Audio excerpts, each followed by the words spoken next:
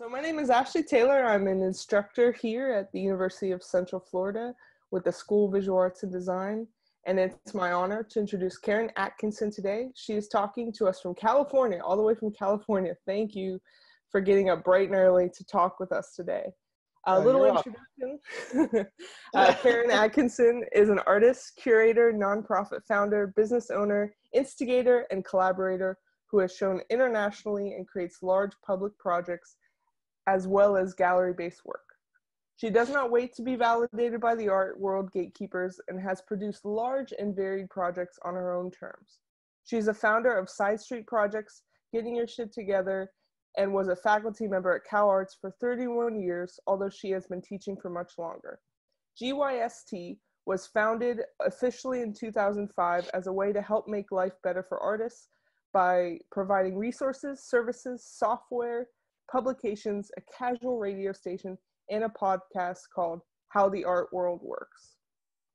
She shares her knowledge with other artists as an activist in order to bust the myths of the art world. She is a little bit irreverent and tries to have some fun when teaching business skills and relevant information to help you thrive as an artist on your own terms. So Karen is here to talk all things Get Your Shit Together as artists. And because of the vast nature of this creative career, part of this session will be a question and answer. She is here to answer your burning questions. So I ask you, please send your questions to me in the chat to the right and stay in mute during the duration of the presentation. And so without further ado, here's Karen Atkinson. Good morning, everybody, at least for me. Yeah. Okay, so I thought I'd give you a little bit of introduction in terms of why GYST and what that means. I actually run this project as an artist project, not just a business.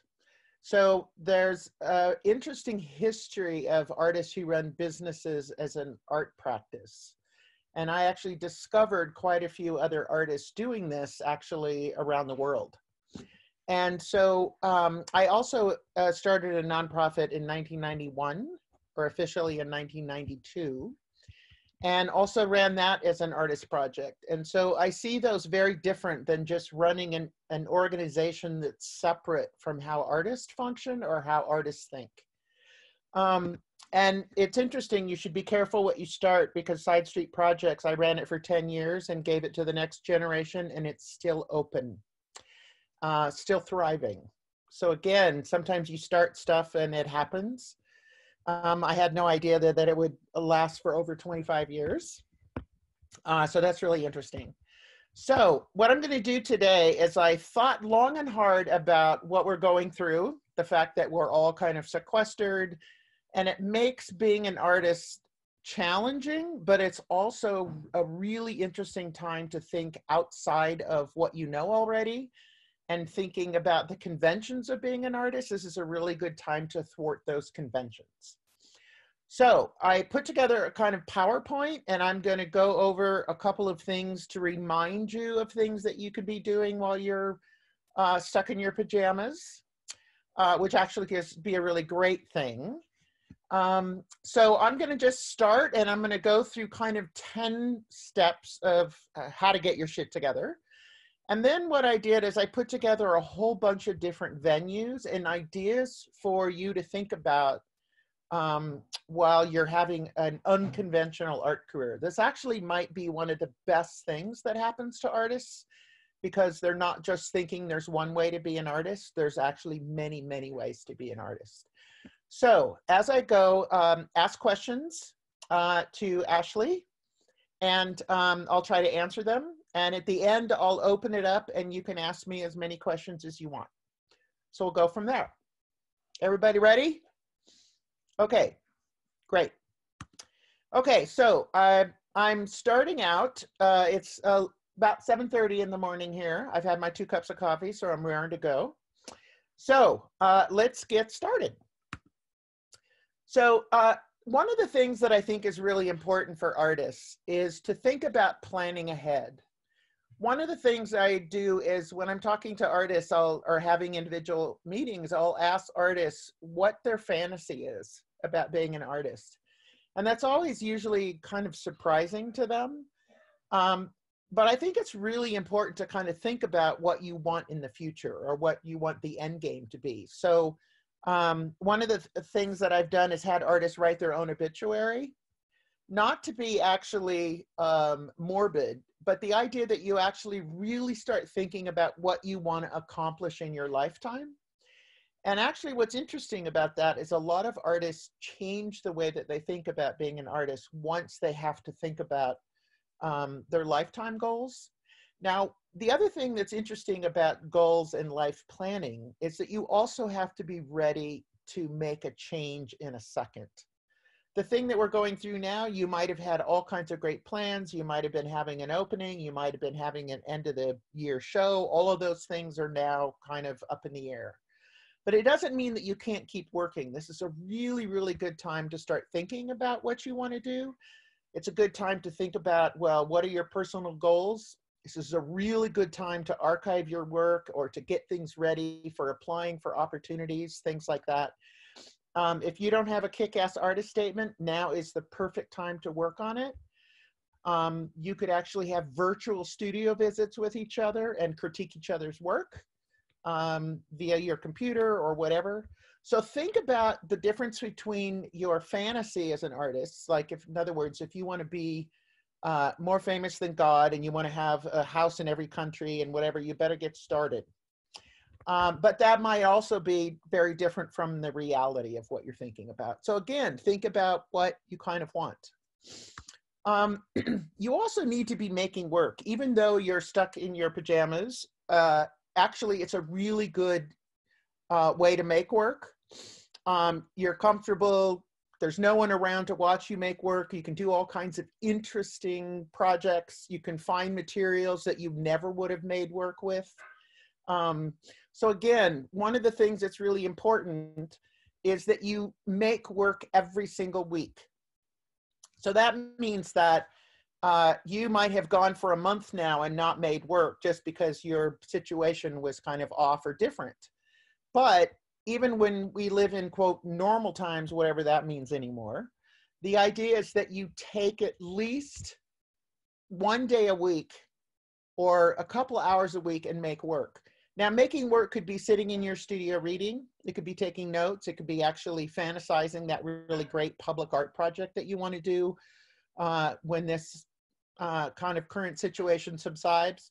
But make sure that everybody knows that you need that studio time. If you have a family, you know, if you live with other people, tell them that, you know, every Saturday, this is your studio time. You're going to actually make that work. Once you graduate and get out of school, it's going to be even harder to try to make your work. And so it's good to schedule that time. Because if you're not making work, it means that you can't really move forward. So what I recommend is that if you're having a hard time managing your time and, you know, time goes by in weeks and you haven't done something, I suggest that you have a staff meeting with yourself every Monday or whatever your kind of, whenever your workday starts.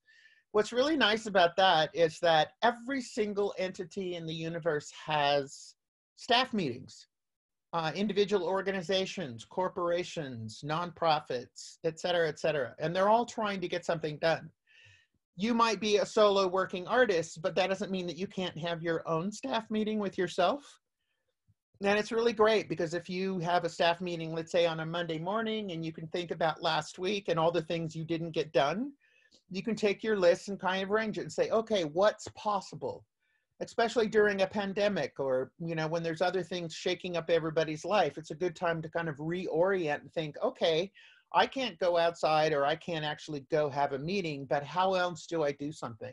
This is a really great time to have more studio time, to get things together, make your CV and your resume perfect, and also learning everything that you can. So you should be doing something every week that not only making your work, but also something in which you're completing the business of art. That could be things like researching opportunities, or, you know, making connections with people, or you know, updating your website or building your website in the first place. So use this time to kick butt. That's my recommendation. So the other thing is you should get incredibly organized. I have had artists email me and say it took them 3 days to find an image on their computer. And they were trying to apply for a show or a grant or something like that. Again, make sure that you know where everything is and get as organized as possible. So this means that you should be keeping track of certain kinds of work. Whoops. Oh, I have no cursor.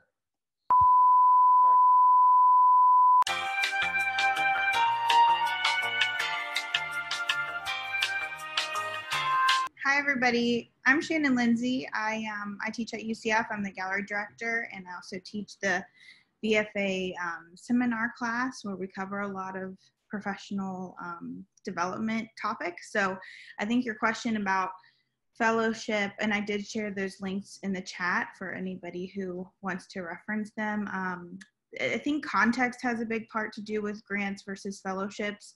A lot of times you'll hear about fellowships in connection with a particular organization, like you might get a fellowship through a graduate program, or maybe a museum or a art center is doing a fellowship where essentially you are getting kind of a monetary support, or even sometimes physical support. So you might get studio space and things like that to support your research. A lot of times with fellowships, it's a little bit more open-ended in terms of what that research looks like and what a kind of end result would look like. Whereas a grant is usually very, very specific about, there's going to be very specific criteria just within the grant itself. So it's going to cover for artists who are working in particular mediums or in particular research areas. And then there's also going to be very specific deliverables from that grant. So it's a little bit more focused in terms of a grant, in terms of what they're asking for and what you essentially have to provide as supplemental information for why you're applying for it and how you plan to use that money specifically. And a lot of times with grants, you do have to develop a very detailed budget that outlines your supplies, if you have any kind of labor costs or rental costs, things like that. All of that really has to be fleshed out ahead of time. And if you are granted the money, they're kind of holding you accountable to how you've said that you're going to spend that money too. So it's just a little bit different. I would say, not that some fellowships are very specific, because they are, but generally that is kind of a bigger separation. It's usually the grants are much more specific, and they're, granting artists who are working in a particular medium or in a particular area with a particular research focus. So I hope that answers the question. I'm happy to give some insight while we're waiting for Karen, if anything that I can help provide. Like Ashley shared, her website is really an incredible resource, and she also has a book, which actually in the BFA seminar class, we've been referencing this book all semester, and it really is an incredible kind of handbook for artists, and a tool that you can continue to reference. It covers everything from taxes to even just organizing your files on the computer that she was getting into. Organization is really key. And, I know a lot of us going into creative professions, dealing with paperwork and the kind of business side is not necessarily always the most exciting or glamorous part of what we do as artists, but it really is very vital. So I think with her suggestions about coming up with a time to schedule times for your staff meeting and your kind of business side of your practice is really important, because it's vital that you are participating in these professional activities to kind of gain momentum and experience as an artist.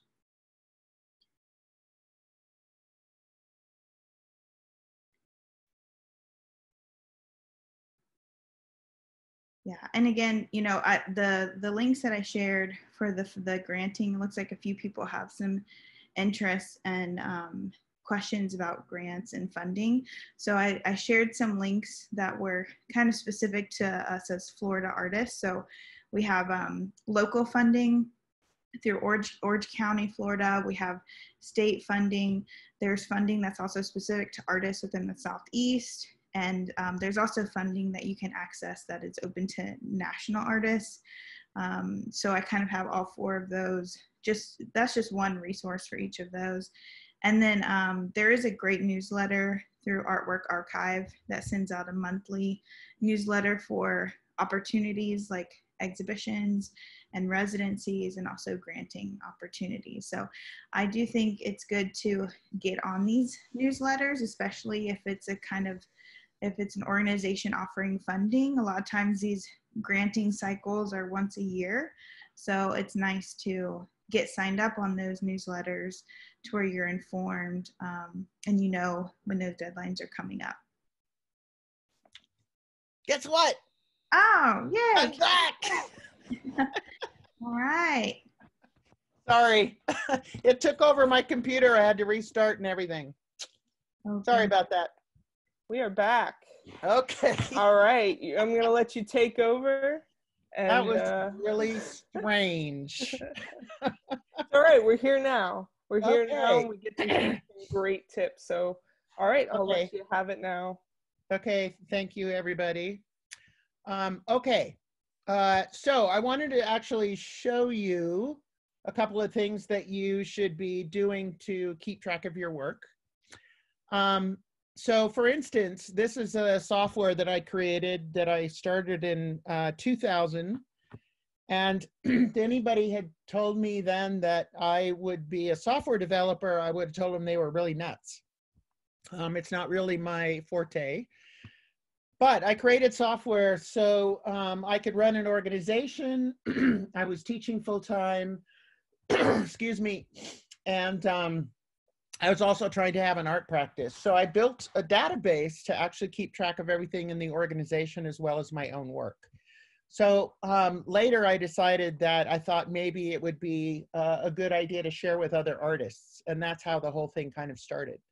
So this is a screenshot of where you would keep track of all your artwork. And you can do this on paper or figure out your own system as well. But you should always have things like the title, what the category is. If you use something like this, it means that you can find anything that you want in 1 second. You should also have some sort of tracking number to keep track. Now, sometimes museums and galleries have tracking numbers, but nobody uses the exact same thing. So it's a good idea for you to figure that out, and that information is on our website. Also, the date created, what the medium is, height for both framed and unframed work. If you keep track of the status of that work, if anybody ever called you up and say, hey, what work do you have available? You could actually just easily sort and say, okay, what's available? And it would come up and you could print it out. Keywords, if you ever needed to search for certain kinds of work that you want for a particular show. I also have a place for you to have the description of the work, keep track of all the expenses of the work so you never undersell yourself. I once met with an artist who was really broke and she couldn't quite figure out what the deal was, and she was using gold leaf in her work, but she wasn't keeping track of the expenses. So she was selling her work for less than the materials that it cost to make it. Now that is not a good strategy. Keeping track of little information, is the work insured? If you build a crate for the work, you only have to weigh it once in its lifetime instead of digging out your bathroom scale every time you want to ship something. You can keep track of anybody who's collected your work, any notes or things that I haven't thought of. There's a way to keep track of editions, and there's legal ramifications for making editions that you should always know about. You can keep track of as many images per artwork as possible, especially if you do installation or public work or anything like that. You can track where your work is, where it's stored. I had someone else say that they had forgotten that they had loaned or given their work to their mother, and they were looking all over the place for that. So again, where is it? Is it stored under your bed? Is it at your mom's house? Is it, you know, in your studio? You can keep track of sales and all your financial information. Condition reports, I figured out a way to create electronic condition reports so that you could, or condition reports, so that you can actually always keep track of what the condition is. Now, the reason you do that, so let's say you have a painting and you send it off to a gallery or a museum and there's a slight dent on the left upper corner.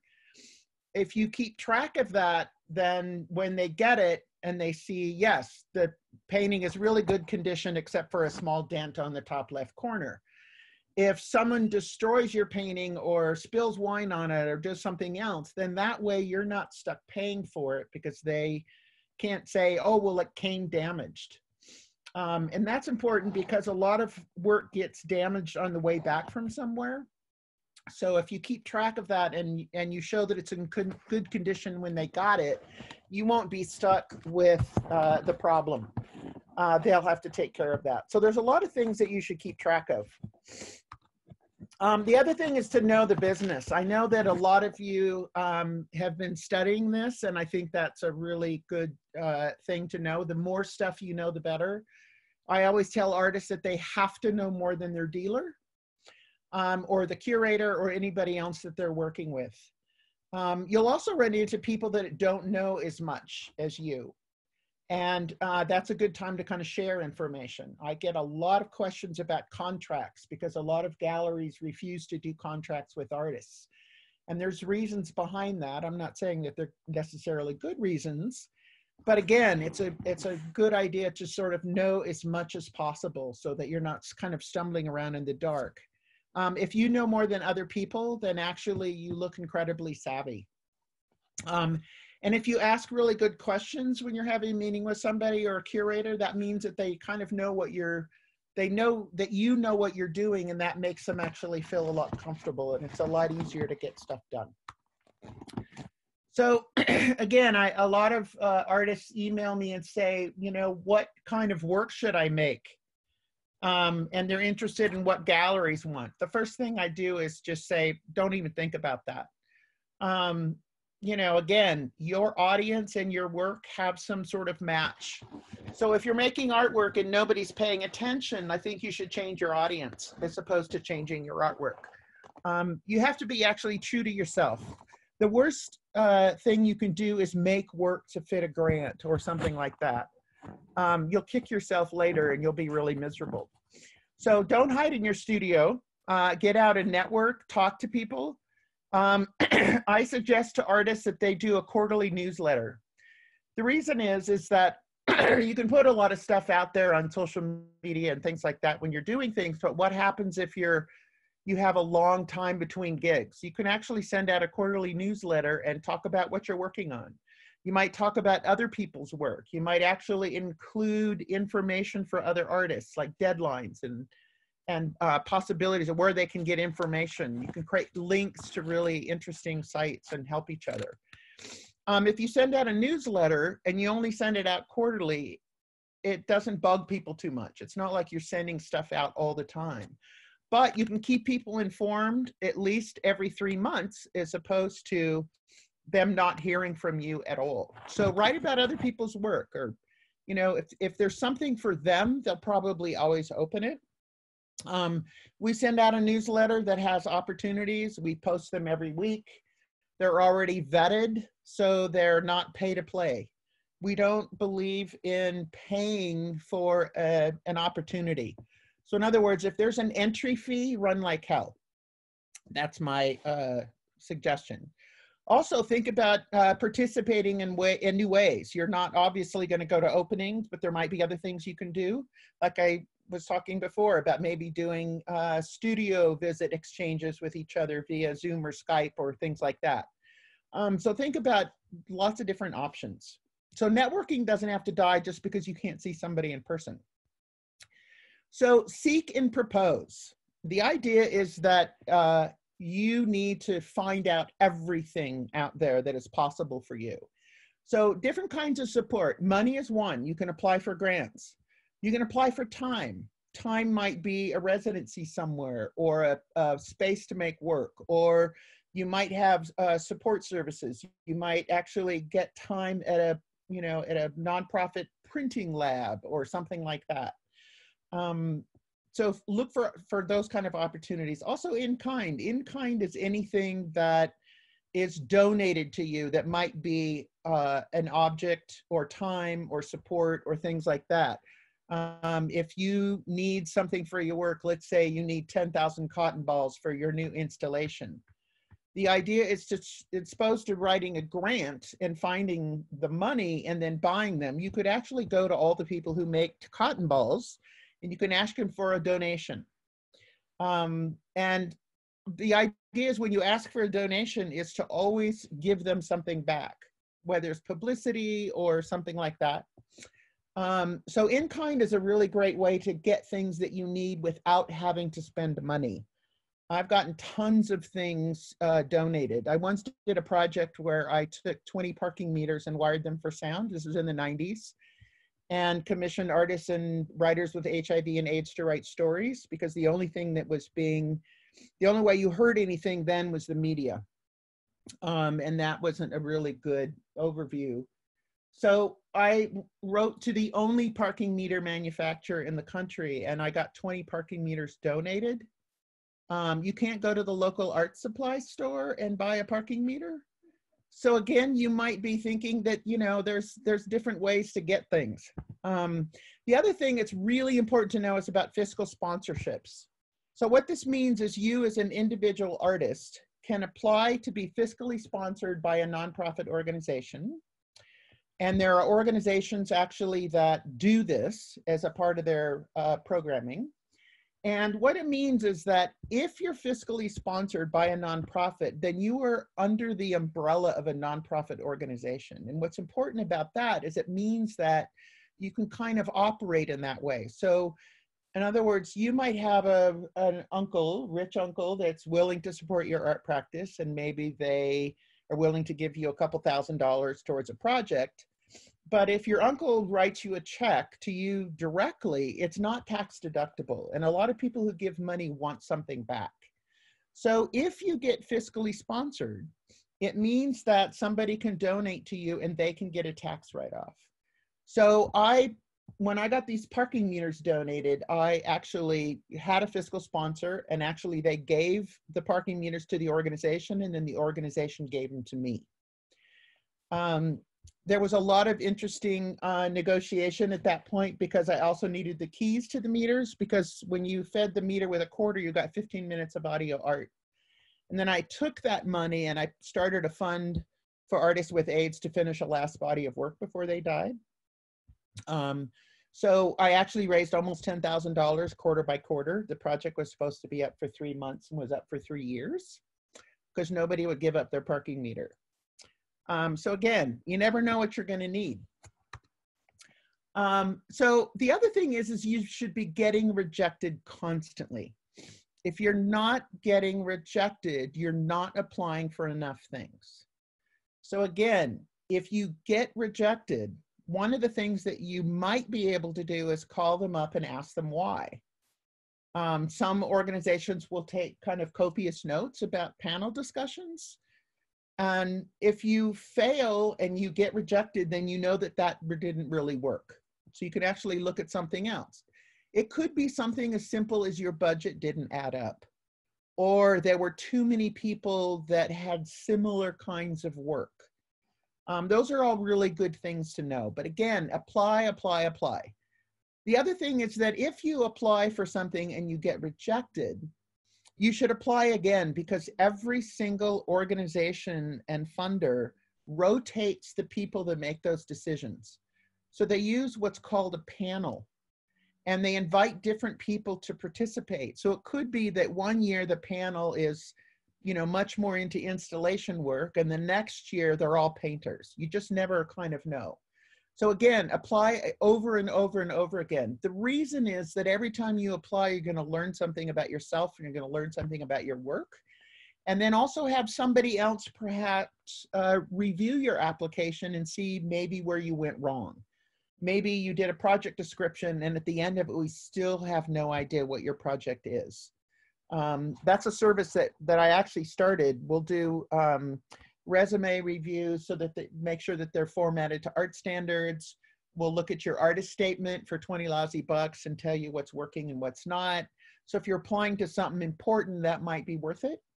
We'll also do grant reviews. So if you get rejected, sometimes I'll look at people's grants and it's really clear why they got rejected. And other times it could be about the work. You never know. So getting funded or getting support actually means that there's a kind of mutual agreement between the person giving you the opportunity and yourself, and there's a kind of connection.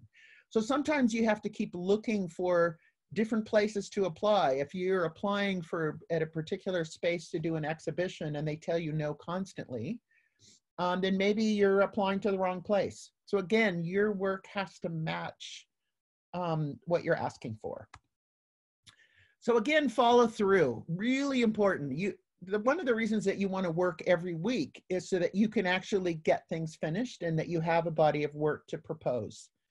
You know, once you've finished that body of work, then, you know, work on that proposal. Send images to the person who expressed interest to you. For instance, I've had people call me and say, look, I had somebody that told me to follow up with them and I never did. Well, I said, well, how long ago was that? And they'd say, oh, 9 months. Well, 9 months, nobody's going to probably remember a thing. But if you meet somebody somewhere, let's say you're at an art party and you give them your card and they say, oh, well, this looks kind of interesting. Send me something or call me up. I'd love to do a studio visit. But you didn't have the work done and you waited 6 months, that might be a problem. Always follow through, whether you actually meet them or not. At least send them an email so that you're in the loop. Make that connection with them. Even if you're not ready to do a studio visit right then you can email them and say, look, I'm finishing this last body of work. I'd like to get it finished before we meet. But don't just do nothing. Because again, networking and follow through is a huge, huge part of your art career. You have to document the heck out of your work and it has to be really, really good. It's really, really important nowadays to have a website. If anybody asks me for names of artists for whatever they're looking for, I can send them out names and I'll send them as many names as I can. But the first thing they're going to do is they're going to go to the web. Now, you might have a website, but it might be on page 10 of a Google search. And again, that might be an issue. But if you have a website, at least you can direct people there to get more information. If you don't know how to use a camera, learn. It's really not that hard. Cameras nowadays can generally even be an iPhone if you do it right. If you're just completely not good at that, you can always hire somebody to do that. Find your local friends and other students who are in the photo program who might be able to barter or something with you. But your work and the images of your work are going to make or break your applications. And almost everything is done through application. So a couple other things. There's a lot of art scams out there, which I find kind of hysterical because I don't know why they picked the lowest income people in the US, some of the lowest income people to actually try to get money out of. But be really careful. There are a lot of vanity galleries out there, which we'll talk about a little bit later, which will charge you a ton of money to have a show there. And they're just in it to make money. Most everybody that has an entry fee, they're not doing their job if they're charging you money to participate. If they're an organization and they're not supporting artists, then they have no business being an organization that says they support artists. So again, be really careful of those kinds of things. Invest in people who invest in you. Again, having connections, having like-minded ideas, participating, talking with people, things like that are really, really important. If somebody treats you really badly, maybe they're not the people that you want to work with. So again, be a little bit discriminating and life will go a little easier. So I have a ton of resources on our website. And I know that you guys know about the book and the fact that I have all my information online for free, which I call a really bad marketing strategy, but a really good activist strategy. So I'm much more interested in artists than actually money, which is a really kind of goofy, but you are the art world. You are the people who are going to make or break or change things accordingly. So a lot of what you do now has to do with the way the art world will turn out in some way. If you are incredibly, if you don't ever share information with other artists, or you're trying to keep all the information to yourself because you think that will give you an advantage, you're probably dead wrong, because actually sharing with other people is really important, because those people will share back with you. If you have an opportunity to apply for a grant and your best friend is making the right kind of work for that grant, but you don't tell them and you apply anyway, that's really not the best strategy. So the other kinds of things that we have, we're always listing free resources, and our podcast, How the Art World Works, and we have tons of radio interviews with artists that are doing DIY. And what I mean by that is they're not waiting to be validated by a gallery or a curator or something like that. They are just moving forward and making stuff happen. So look at lots and lots of resources, and try to get as much information as possible. So what I decided to do is, I know that you guys have probably talked and investigated different venues. But what I did is I put together a kind of some more details that you won't get in the book or on the website. And then I also collected a ton of images of artists doing things outside of the gallery museum system, just because this is a really good time to sort of think of a lot of those things. So museums, I chose 3 really different museums because people think of museums in this kind of monolithic category, and they're very, very different from each other. So for instance, if you can look at the mission statement of museums and organizations to find out what they're really thinking. So again, the Museum of Contemporary Art in Miami is interested in diverse art audiences and underserved populations. So that gives you some kind of clues into what they're interested in. So the Philadelphia Museum is much more conservative, and they are, like most museums, preserve, enhance, and interpret collections. So they're mostly a collecting institution. So if you're emerging artists, this doesn't really make sense for you to try to go after them. The New Museum in New York City, it's very simple. Their mission statement is new art, new ideas. Again, that gives you an idea that, they sound really contemporary. They're looking for new ways of working. So again, that might be worth investigating. Commercial galleries are also very different. Some of them will do more conservative installations. Some of them will be only for prints. Some will be only for photography. Some will be ceramic dedicated, things like that. So again, doing your homework and finding out what makes sense. The worst thing you can do is just approach people and not know who they are. One of the saddest things is to watch somebody carrying around their work in a portfolio in New York, and they're going into every single gallery. They don't know what they're about. They're interrupting their work day. Imagine if you were at work and someone just came in with a bunch of stuff and decided, I want you to talk to me right now. So again, be careful about that stuff. Artist-run spaces. There's probably over 3,000 artist-run organizations in the country, probably more. When I started Side Street Projects, there were only 3 spaces in Los Angeles. Now there's over 100. Now an artist-run space means that mostly it's artists who actually call the shots. They're the people in power, the directors, the staff. Usually there's a percentage of artists on the board. And they have a very different mandate, and they're definitely there to support artists. They used to be called alternative spaces, and they started in the 60s and 70s because the art world was showing no women and no people of color at all. Very rarely, very few. When I started my career in the 80s, it was very, very difficult to get a show. There were very few women involved and hardly any people of color. So again, that has changed a lot, and mostly because of these organizations. So again, Art in General in New York, it's a nonprofit organization that assists artists with production and presentation of new work. The key to that are they actually assist artists. So again, that might be something that fulfills your needs. Atlatl in Phoenix, Arizona is specifically to support Native American artists. So again, an organization, you might not necessarily fit with them, but it also might be a really good organization to know about. Side Street Projects is the organization that I started. They're now completely off the grid. Everything is mobile. Their offices are in trailers.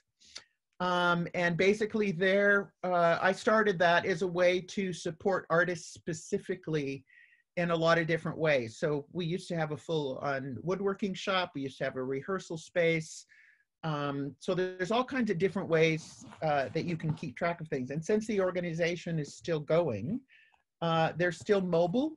Everything's off the grid. And so they do really different kinds of projects. So if that's the kind of artist you are, that might be the perfect place to apply for something. College and university galleries are something that's overlooked a lot. They have a built-in audience, but also sometimes they're harder to get to. Rice University Gallery in Texas, Art History Made Daily. It's the only university gallery in the nation dedicated to commissioning site-specific installation art. So again, if that's the kind of work you make and you're having a hard time finding a space that will show your work, this might be an interesting place to apply. Illinois State University Gallery is much more traditional, and they do outside things, but they also support their students, etc. Chico State, again, completely different mindset. So again, those are really good. Just find their mission statements on their website and see if that actually matches your work. Private art dealers and art consultants. Besides dealers who have open public spaces, there's also private art dealers. They may work out of their house. Art consultants sometimes work on public art. Sometimes they work on finding work for hotels or other businesses, things like that. So again, you could kind of research and find out if there's any interesting match there. Rental galleries are something that you don't actually rent the gallery, but a rental gallery is a place where you can go and they will actually have your work in that space, and they will rent work out to either movies, to individual offices, things like that. So instead of just selling your work, they might rent your work for a couple of years and then someone might buy it. So again, it's another option. Corporate art collections. This used to be much bigger, but there are still quite a few corporate art collections. Sometimes they have somebody who manages that collection, and a lot of times it's an art consultant. So again, those might work kind of hand in hand. There used to be something called slide registries. Now they're just called registries. There's a number of organizations around the country that will actually allow you to submit your work. And it's listed as an online. So actually a curator can actually go to that registry and find new artists. Some of them charge a fee, some of them don't. Some of them are curated, some of them are not. Again, you want to see if it makes sense for you. Open studios. Maybe you can't get a show somewhere. Maybe you're doing something that's a little too innovative for your region, and you might actually have an open studio. And whenever you do that, it's a really good idea to partner up with other artists if they live close to you so that you have more of an audience. Open studios can range from anything that's hosted by an organization to just you opening up your studio and serving wine and popcorn for the afternoon or whatever else you want to serve. Online galleries and sales sites have really kind of proliferated over the web. And again, do your homework. If you go to a very well-known online gallery, and there's 10,000 artists on there. And when you bring up your work that you've submitted and you're next to other work that you can't stand or you would never have a show with, you have to be careful about that, because sometimes people go to those spaces and you're next to really awful, awful work. So it doesn't really kind of make sense. Also, most of them have their own name in the URL, so you come after that. So it's a lot better to pay attention to your own website and get the word out than it is to actually do online galleries, although some people create work specifically just for those sites. Sometimes they don't use their own name. So again, they're just out there. Vanity galleries, which I always tell people to run like hell, are galleries that will charge you an arm and a leg to show there. There's a gallery in New York who sends out emails every day to people saying, I saw your website and I love your work and I'd like you to show here. You can usually tell when they're a scam. There's actually lists of scammers out there. But the idea is that this gallery in New York will charge you $3,000, and they will hang your work up in the gallery salon style. So they'll put 100 works in one space for 1 week. That means that you can actually say that you had a show in New York, and that's what they're banking on that you want. The problem is if anybody sees the name of that gallery on your resume, they will not take you seriously. So again, anybody who charges you money, be careful. Find out what they're doing with that money. There's a lot of spaces around the country that will charge you money to participate, and they really are using you to pay the rent. And that's really not what you should be doing. Juried exhibitions, again, if they're non-entry fee, participate, or make sure you really know the organization and it's going to a good cause. But mostly juried exhibitions are scams these days. And if you have anything on your CV or resume that says a juried show, you should probably take it off and or take juried out of the title. Probably 90% of juried exhibitions now are out there as scams to pay rent. So again, be very, very careful with how you participate. Co-op galleries can actually be particularly interesting, especially in rural situations or people who don't have a lot of galleries in their city or their, there's quite a few of them around the country that are actually pretty interesting. And a co-op gallery generally means that a bunch of people get together, they start a gallery, they share all the expenses and all the work. So you might actually gallery sit once a month or, you know, something like that. And sometimes those are really interesting. So public art programs, there's a lot of different ways to do public art and get money. There's a lot of programs now that actually you don't have to have experience in public art to apply. And so there's a lot of artists now that are actually making their living doing public art projects and programs. And so that's an interesting shift. So it's possible. Art fairs and festivals might be interesting. You might do something in your local city. You might have a group of people together. I'll show you some other kind of oddball possibilities that might stand in for that, but they might be a good way to, once you can get out of your house again, whether those happen, it might be interesting to reinvent the art fair or the festival. Like, what would it mean nowadays? Auctions and benefits. Auctions can sometimes be incredibly useful because you get your work seen by buyers. Again, make sure that it's something that you support and that it's going to a good cause. But I've had work collected through an auction that I would never have, those people would probably have never seen my work. So that's kind of interesting. So now what I'm going to do is going to run through these different kind of sites. I kind of make a joke about this image because, you know, if you're looking for space to show, the North Pole's probably pretty open. So that's an example. City Hall or government buildings are probably not the best place for controversial work, but I've seen some really interesting exhibitions in really different places.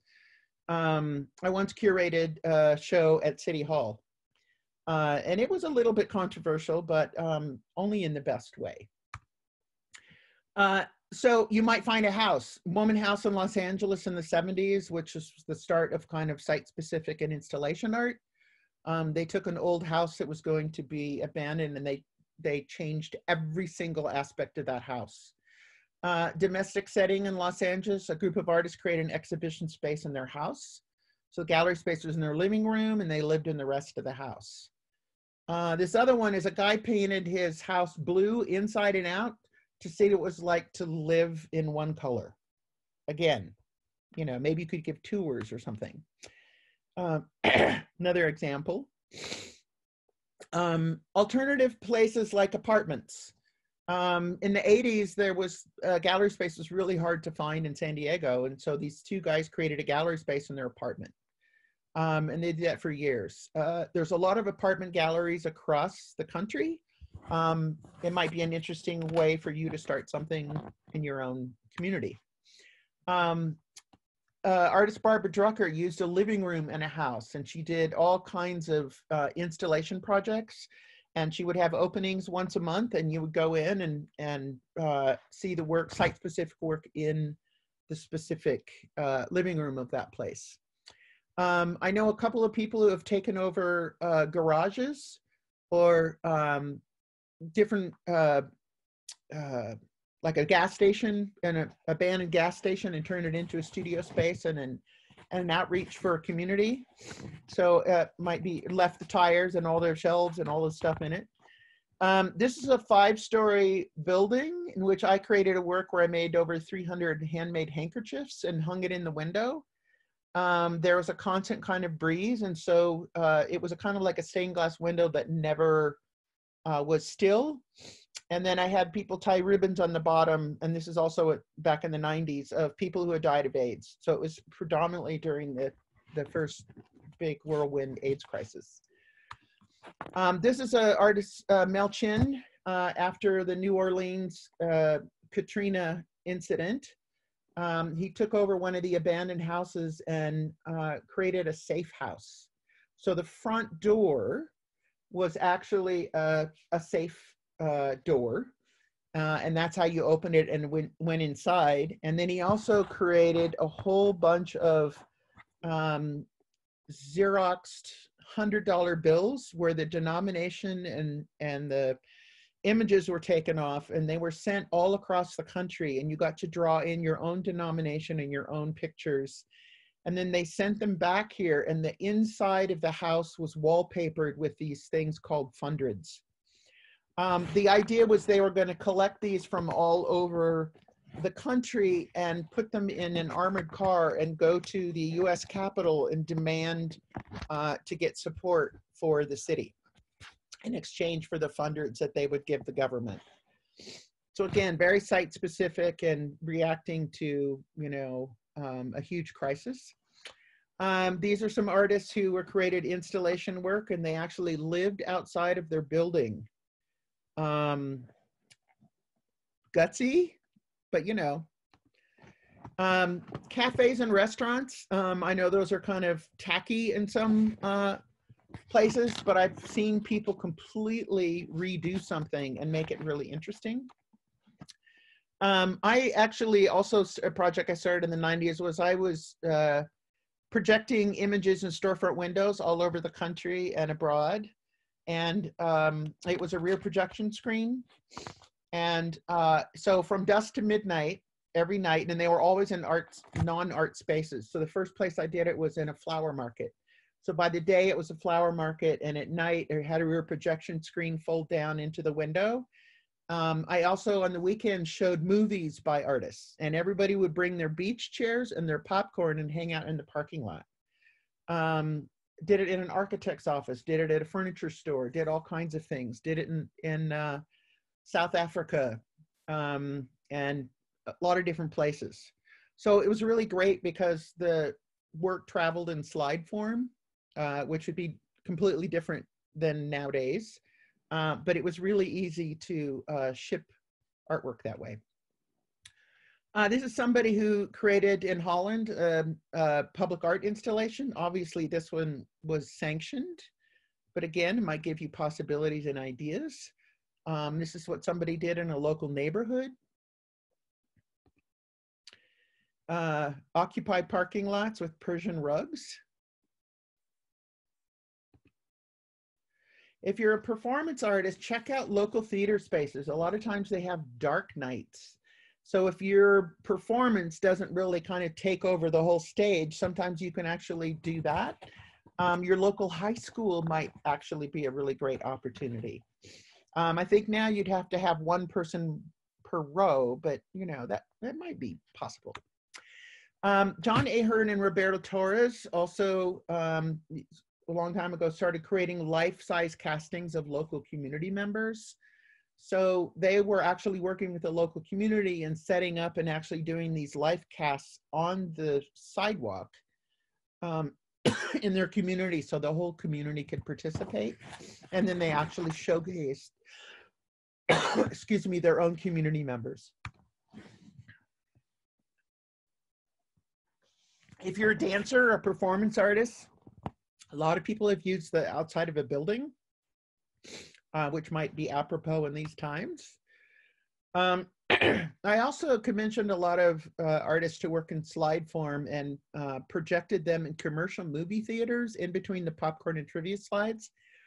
I think you're all maybe old enough to remember that, but they used to project slides, mostly advertising, like really bad popcorn and trivia slides and faded architectural or, you know, different stuff. And so I wanted to infiltrate that.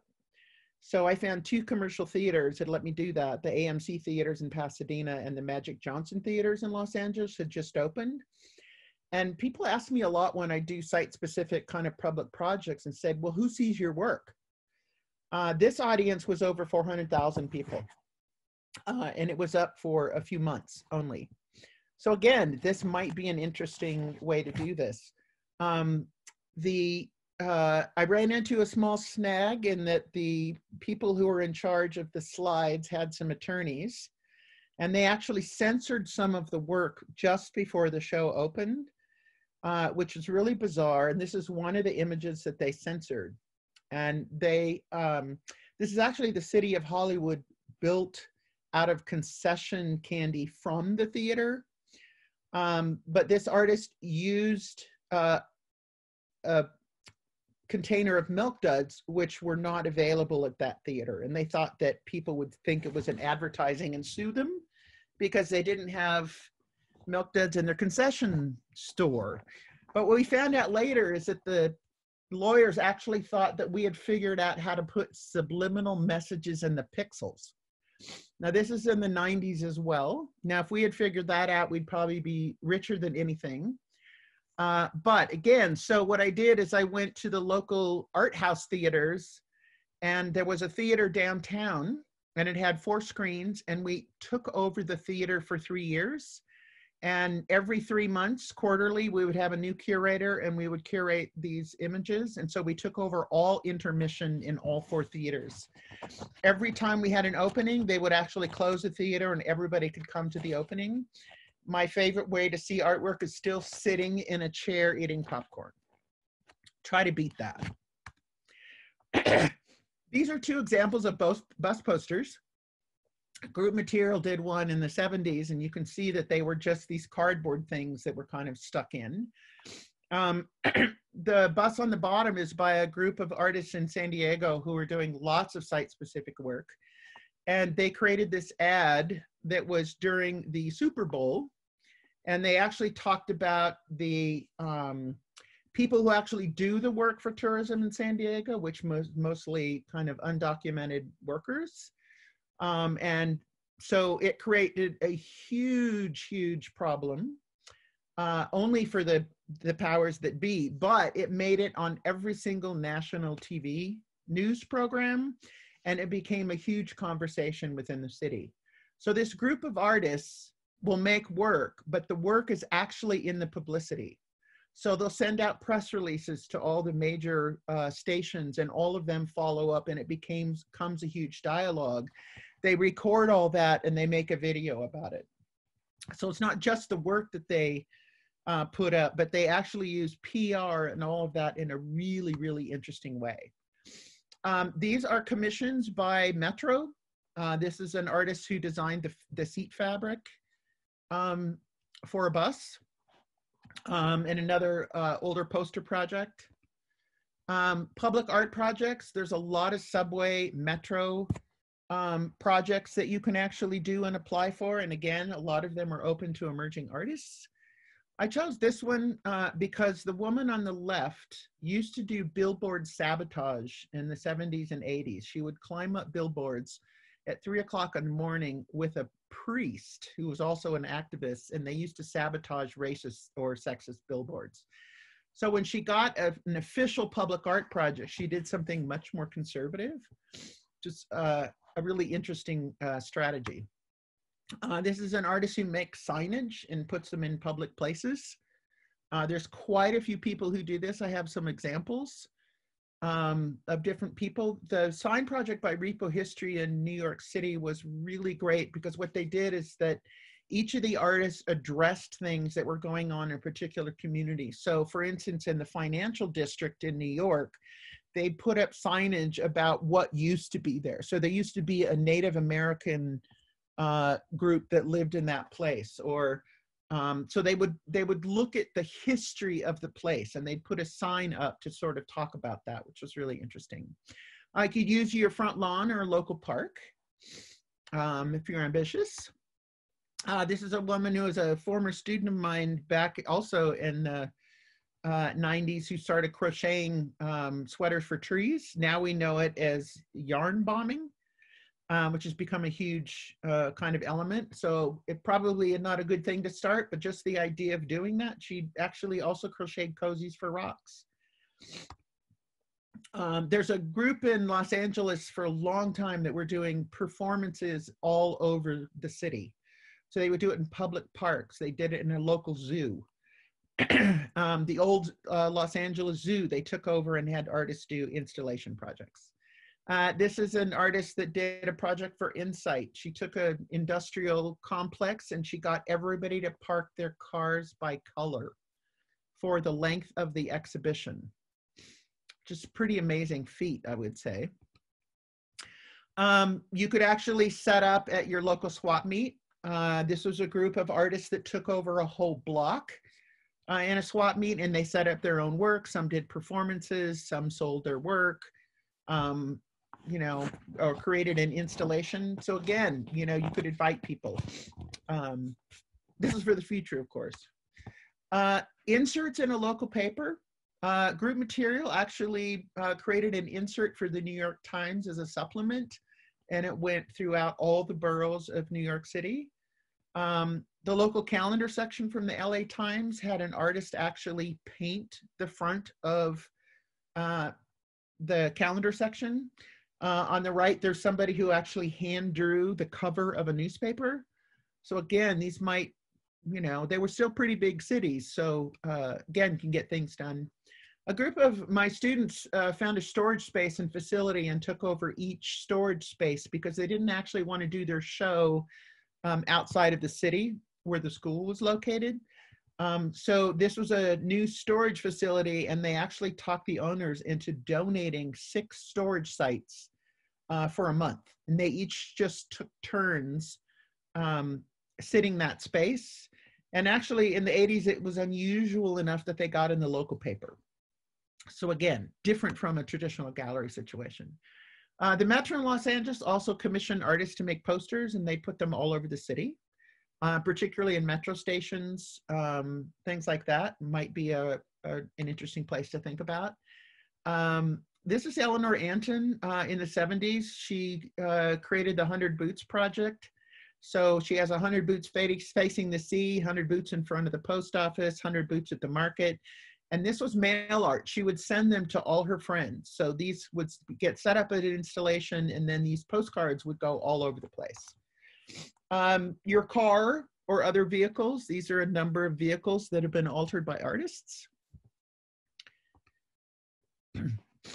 This is Antonio Muntares. He projected images from the inside of a car out. So in other words, as the car drove around, these projections were on the windows of the car itself. So a mobile kind of gallery. I also once did a screening of movies in the back of a truck. And I would just send out information and say, the truck will be at 4th and Main at, 8 o'clock, and here's the movie. And people would just bring their chairs and hang out. This is somebody actually constructing a theater set out of a truck. A while ago, there was quite a few artists in Los Angeles that would actually find a truck, set up an installation, then park it outside of a well-known gallery during an opening. That may or may not be in your best interest, but you can think about that. I'm not usually a chalk fan, but this, some chalk artists are doing pretty amazing stuff. It's not the supply that's the issue.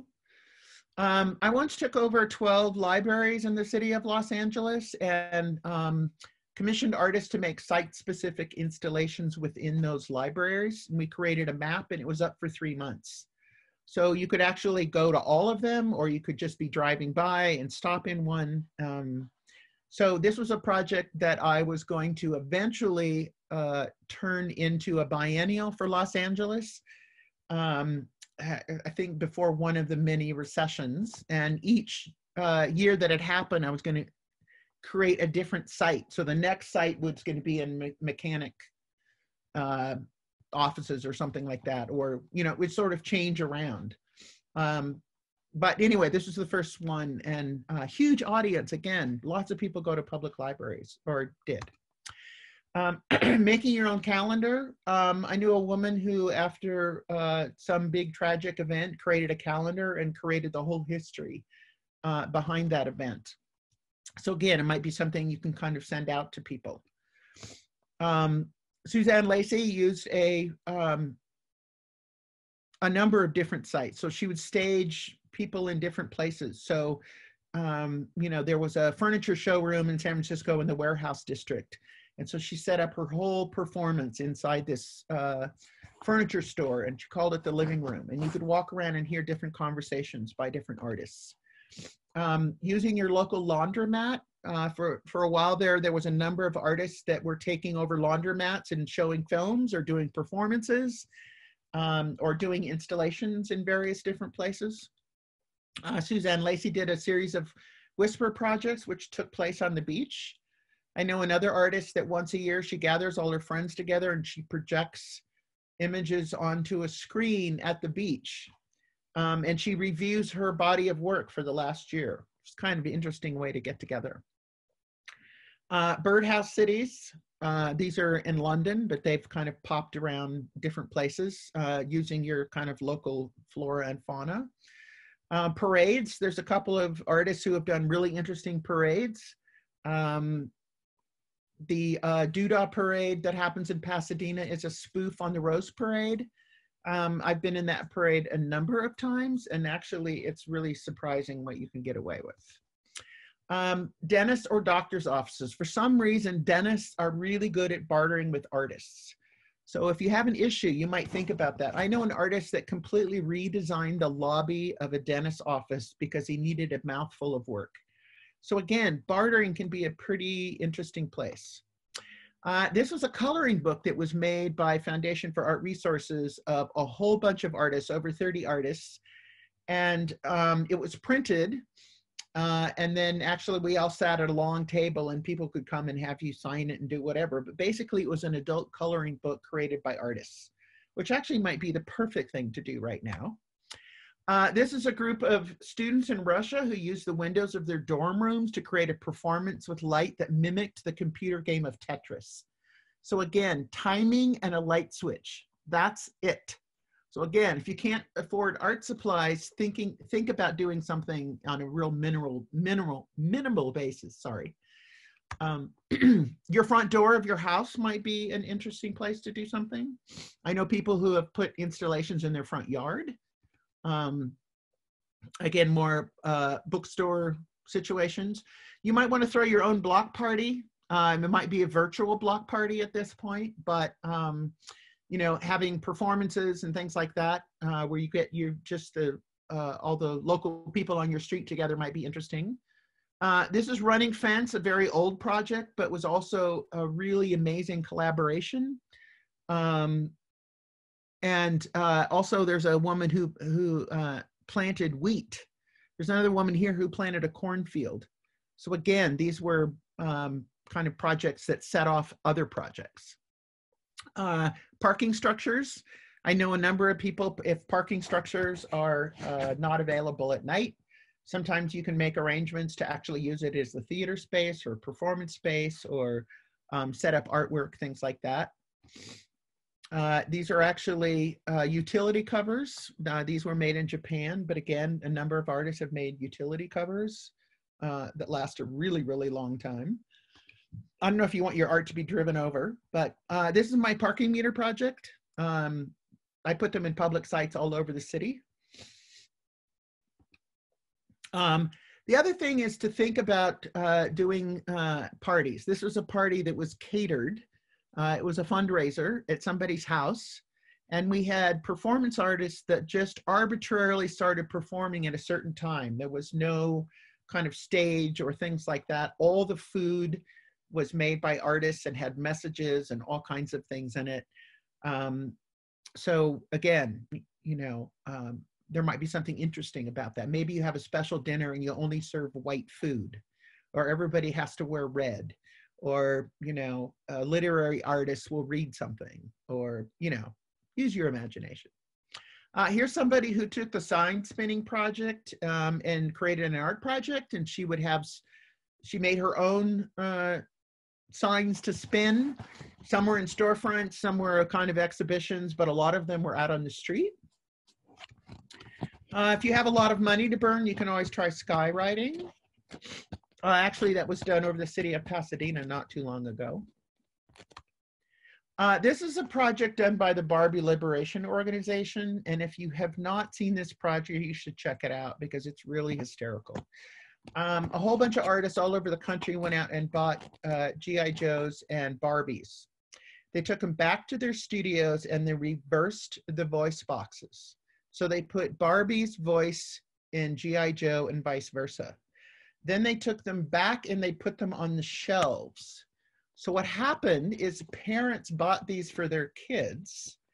And on Christmas, they opened it and they pulled G.I. Joe's cord and it said, "I like to go shopping." So again, they created a really hysterical video that sort of documents how this took place. And what was amazing is that, again, it made it in the international news. So, you know, this project was talked about ad nauseum for night after night. So you should check that out. It's really funny. This is a project where I used some theater doors on 42nd Street in New York City in the 80s. This is quite different now. 42nd Street is very lively. Back then it was quite dangerous. And so again, just projecting through theater doors from dusk to midnight. This is an artist who created an online game very, very early. And it was called MetaPet. And actually it depended on how you treated your secretary, whether she did a good job for you or she died. Again, there's been a lot of stuff since, and this is one of the really early ones. This is an artist that built a Trojan horse that actually sat across the border between San Diego and Tijuana, between the US and Mexico, and it straddled the borderline. And you can see that the Trojan horse on this particular thing has two heads. This is an artist who creates faux animals out of, they're not real animals, but they all relate to the idea of collecting exotic species. And she'll use signage that says lost pet, and she'll describe it. And then somewhere on that hiking trail, you might actually see that pet or think you see it. So she's trying to bring awareness to that. Using hiking trails, there's lots of different ways to do things with the natural things that you find. This actually was a catalog that I created for the projections in the theaters project. I didn't want to create those images on a flat piece of paper because they were meant to be light generated. So I put all the works on a ViewMaster and created a catalog. So at the time that I created this project, it was the first time that you could create a slide from an image off the computer. So you could create an image on the computer and then create a slide. This is brand new technology at the time. So I wanted things to be seen that way as opposed to just a regular catalog. And then some pencils that were actually made during the NEA reauthorization scandal. This is some other artists doing audio work. This is someone who created audio work. It's a dispenser with audio. Janet Cardiff creates these amazing audio tours through museums and different places, and you go places that you never would go if you were just attending in a, you know, a regular museum. So she'll take you into the back, she'll take you outside. Might be also a really interesting solution right now. I did something at the National Political Convention in San Diego, and it was the Republican Convention. They had a free speech stage located outside the convention center. We did a whole series of performances with the Taco Shop Poets and a bunch of other things. Instead of getting up and ranting about a particular thing that was going on, we actually approached it culturally and artily. I guess that's a word, artily.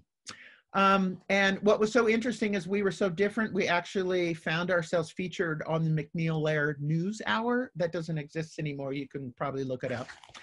But again, different enough that we actually got attention. And actually, we addressed everything that the Republicans were against at that time. There's a lot of art hotels these days, which are actually hiring artists to design rooms. Might be a strategy to kind of think about for some extra earned income. It might fit your work, might not.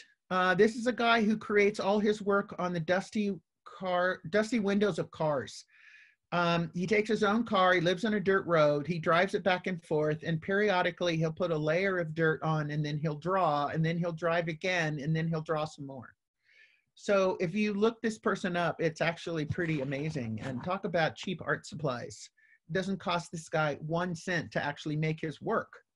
And he has quite an amazing collection. You wouldn't have to do it with dirt on your car. You could actually utilize their car windows and draw on them or do any number of things.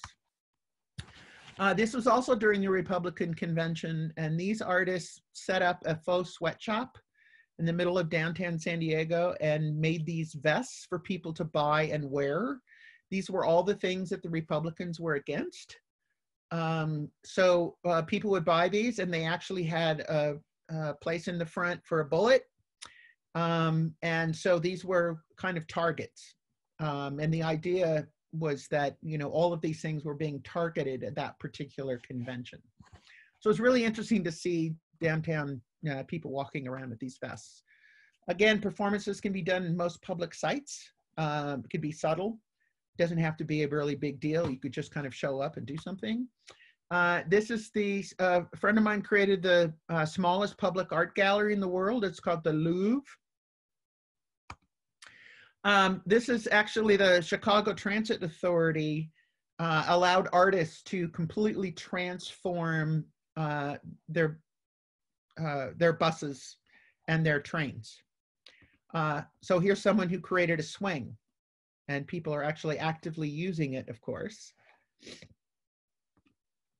I don't know what the liability would be on that, but this is called the Sketchbook Project. Anybody from anywhere in the world can participate. You can sign up and get a blank sketchbook, fill it out and send it back, and then it gets cataloged in the Brooklyn Art Library. I think this is still going on, but you could try to check that out.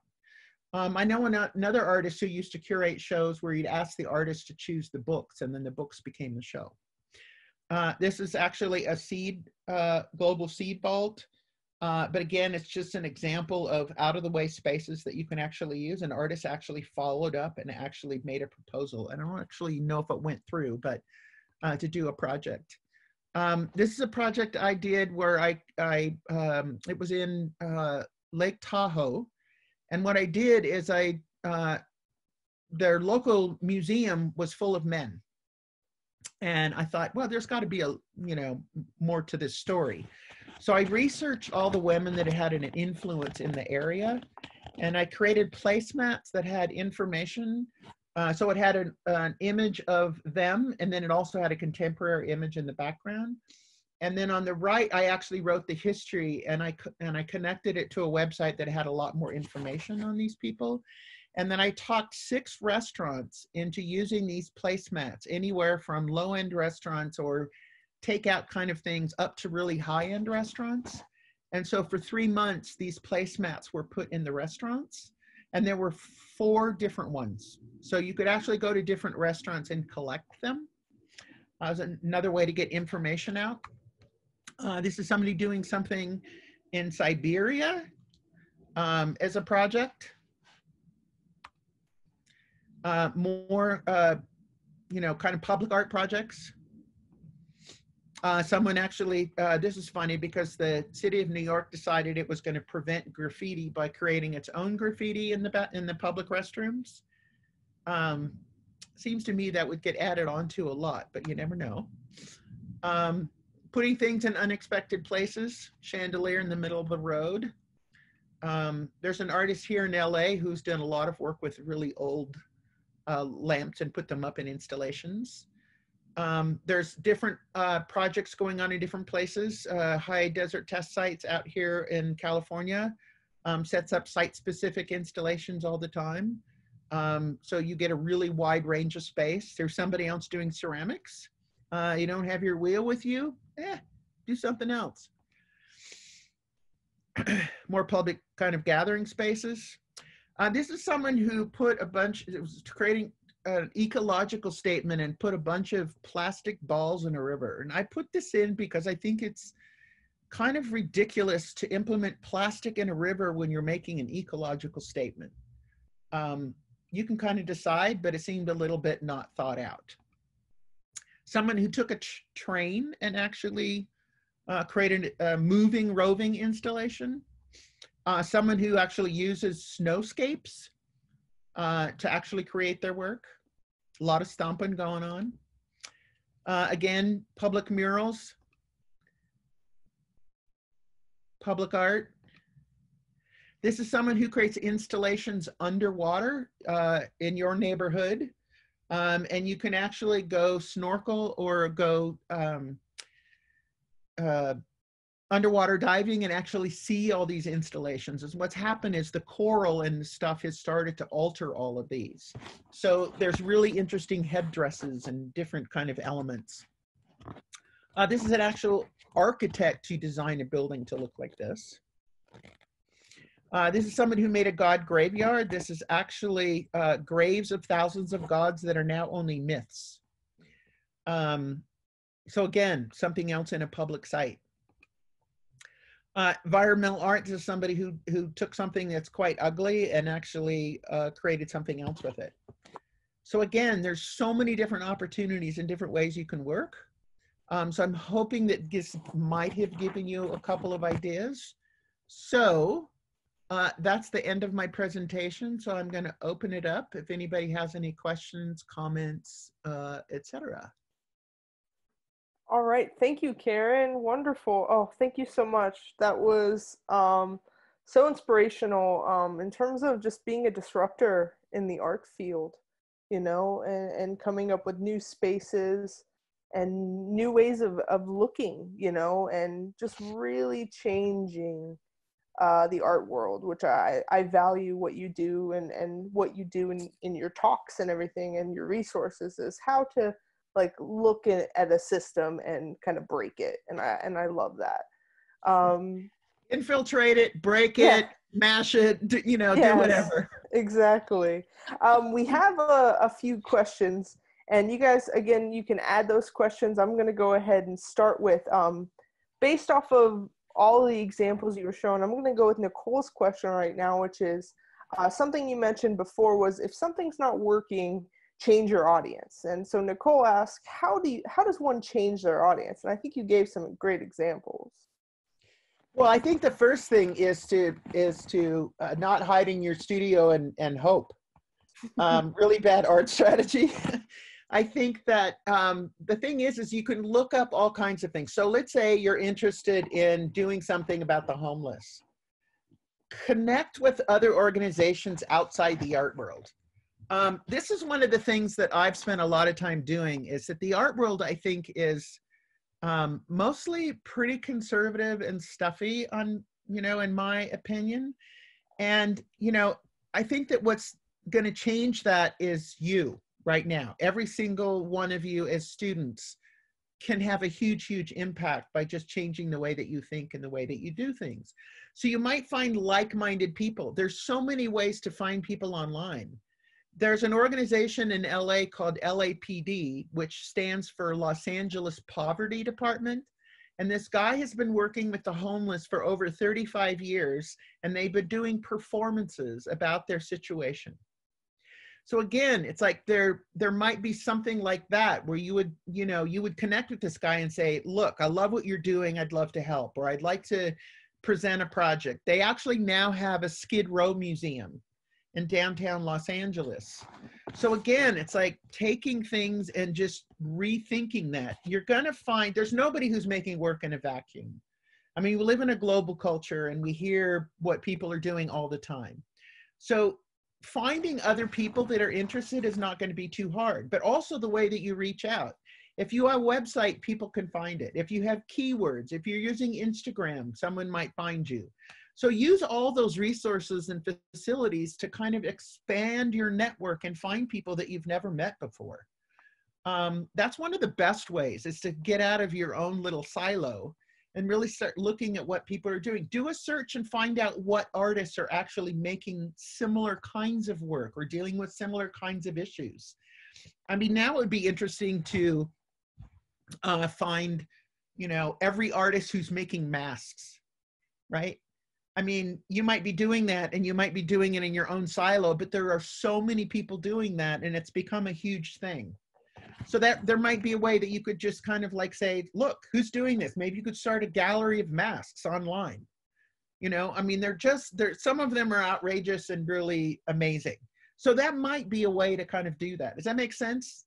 Yeah, Like sort of getting out of your own space and finding out who's doing stuff and maybe connecting with people. It's so much easier now to be an artist than it has been in the past. And I don't mean that as flippantly or saying it was hard for me and it's easy for you, but there's all these really great tools. The last pandemic that we had in the United States, there was nothing. There was no TV, there was no sharing of information. A bunch of my relatives died.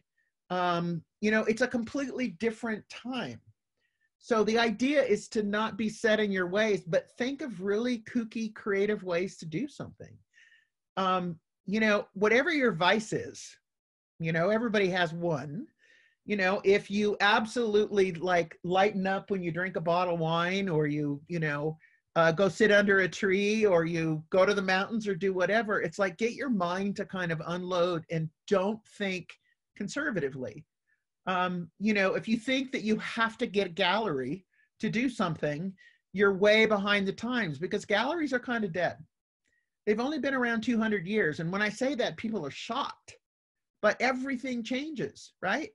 So again, come up with a different or better way and look at your work to be the impetus for what those choices are. So if you're making a certain kind of work and you want to do something site specific, you could actually show in a particular site that's actually already addressing that issue, or that issue addresses. A gallery is just a white box, right? But other things can really get your work to pop and to do something. Trying to decide, I mean, the projections in the theater project took me 13 years to get off the ground because nobody would accept it. And I think it's because they thought, there's no way someone's going to pull this off. So I collaborated with another artist and we did it ourselves. We raised some money and we made it happen. And we proved to all those institutions that turned us down that we could pull it off. There's 2 times that I've also gotten a full write-up in the LA Times. One was the parking meter project, and the other one was the projections in the theaters project. So again, I mean, they're different. They're more interesting. More people are going to see it. if I had put those images in a gallery, it wouldn't have had 400,000 people see that work. So again, it's just like open up your brain and get kooky, you know? Yeah, it's a technical term. Get kooky. I like it. Yeah, yeah. But appropriate, especially during these days, right? We have to. Now it's such a hard time, you know, but now it's kind of like, okay, artists are really good at problem solving. Yeah. So if you have a problem and you're stuck in your pajamas in your bed, you know, that's a sight, man. Go for it. Yeah, I love that, being proactive. And I think it also stems back to your first few slides where you're just talking about making goals, like, right, coming up with those goals and writing all that down. I think that's great.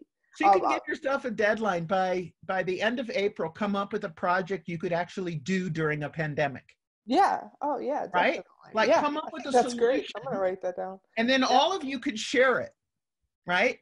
You could all get together and say, okay, here's my pandemic exhibition solution, right? And who knows what you would come up with? It could be just incredible. And then maybe you could all do it. Yeah. Right? Yeah. So that's your homework. That's great. Oh, thank you. And piggybacking on that, Isabel wrote to me, a question for you is there any limit towards publishing your own work as an independent artist, especially working under a social media format? I think the only limitations for publishing your work, whatever that means, is your own mind and perhaps technology. So because we have so many resources to publish these days, you don't have to wait to be validated by anybody. So for instance, you know, I thought about getting a publisher for my book. And when I started it, nobody could write shit on the internet, right? So it's called getting your shit together. What publisher is going to actually publish that book? They probably do it now. But I thought, wait a minute, and a publisher takes over half and you get like $1 a book. So I decided that I would just self-publish. And, you know, it's been fine, right? You can actually go through lots of different distribution sources. So whether you're publishing video, performance, a talk, a book, you know, all that stuff, you know, self-doing things is pretty easy these days.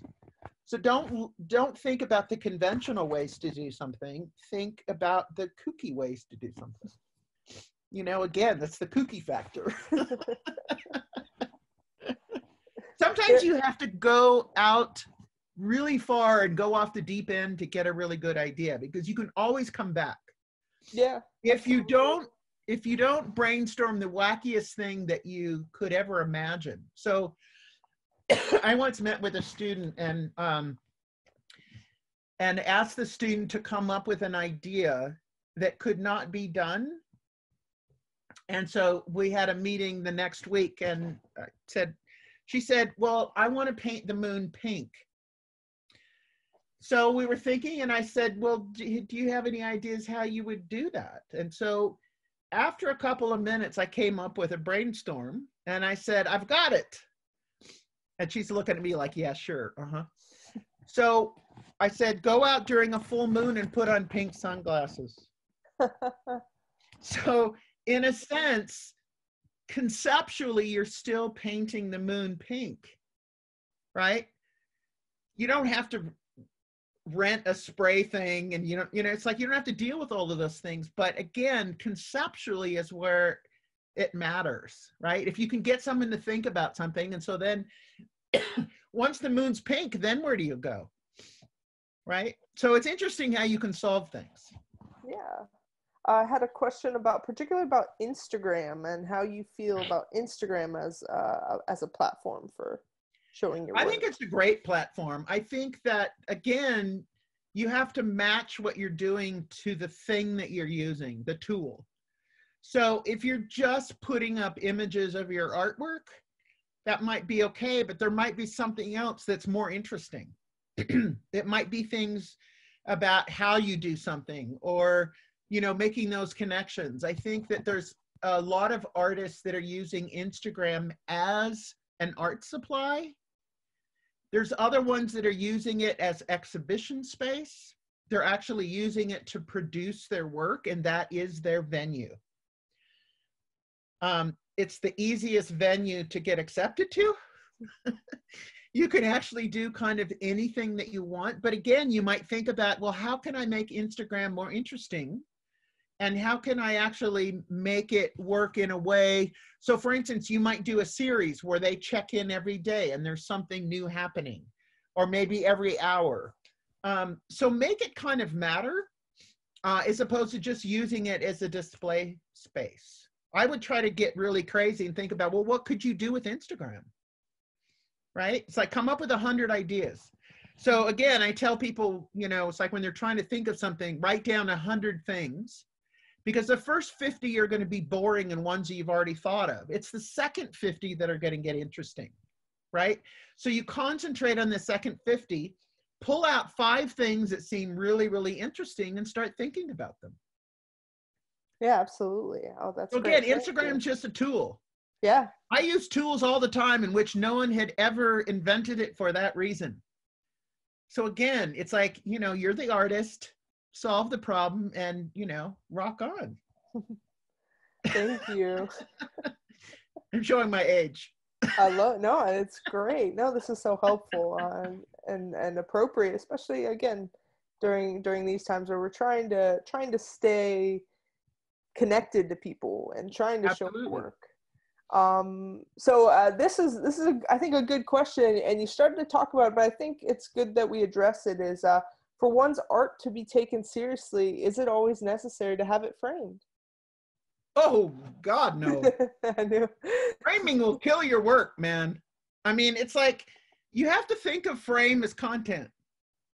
You know, it's not just something that's conventional in a gallery space, but frames were invented for a reason. And anything that's framed is going to reek of commodity. Anything that's framed is going to reek of conventionality. So why are you framing it?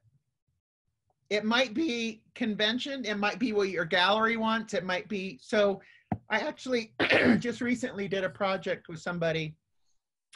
His name's Joe Lewis. And I actually, he had some work printed on fabric, and I did, what's the word? Oh yeah, embroidered all these images. And they were on this kind of really fabric that was really kind of loosely woven, and it had just been cut up. And he was actually going to frame them. And we laid them all out, and they were all frayed, and they were kind of like on burlap. And the fact that they weren't framed made the work so much better. And so he decided not to frame them at all. He just tacked them on the wall with all these fuzzy, frayed edges, because he was actually talking about slavery and how people escaped through Mexico as well as going north. They actually also escaped through Mexico. And there's a lot of things going on now that relate to those kinds of images. And people sort of leaving, and, you know, things that are going on in the political system. So again, it's like, you know, his work was so much better. If he had framed it, it would have looked really conventional. But this way, it popped. It was really great. So again, don't make any decisions until you ask yourself, why are you doing this? Like, why are you painting in a rectangle? Well, because I bought it at the store. Really bad answer. What does a rectangle have to do with your work? Again, this is convention. And I think that we can look at every single conventional thing and ask ourselves, well, why? Why are we doing this? Why am I using this? Why am I using that? Why is it a rectangle? Why is it, you know, why is it on the wall? Why isn't it on the floor? Why isn't it on the ceiling? Why isn't it outside? Why, you know, why don't I throw it in the ocean and see what happens? Or whatever, right? You guys are close to the beach, right? Yep. Kind of ish. So, you know, think about those kinds of things, because if you're doing it just because someone else did it before you, you're probably making your work more boring or less interesting or whatever. So convention is there for a reason. but it doesn't is necessarily for artists, right? It might actually kill your practice if you do things without thinking about it. You know, if I had just not done that projections in the theater project, you know, I mean, it's just, but it changed so many artists' work. I had an artist who I included that was a poet, and he was writing these white phrases on a black background, and he created a film noir with text. So he completely, and he wrote me later and said, "You've completely changed my artwork. I'm now doing a whole series of these things and creating every genre of film just using text, white on a black screen." And they were fabulous. Oh, that's wonderful. So again, you know, box thinking is out. Yeah, it goes back to intention, right? Asking those questions. Yeah, what do you want? To everything. Yeah. Yeah. What do you want your work to do? What do you want to say? Who's your audience? You know, if you, like I said, if your audience isn't right, you know, making your work is the most important. And it's just figure out that match, right? Don't hang in your studio and don't go to a gallery, and do something else. You know, if you're doing work about, you know, ocean water, go to the ocean. You know, think about different ways to do things like that. You know, if you're interested in animal rights, go to the zoo, right? If you're interested, you know, whatever. There's 1,000 billion places to show work, and not all artists have discovered them yet. Oh, that's wonderful. Emily's asking, how do you stand out among all of the other artists flocking towards grants or other opportunities? What are common pitfalls to avoid?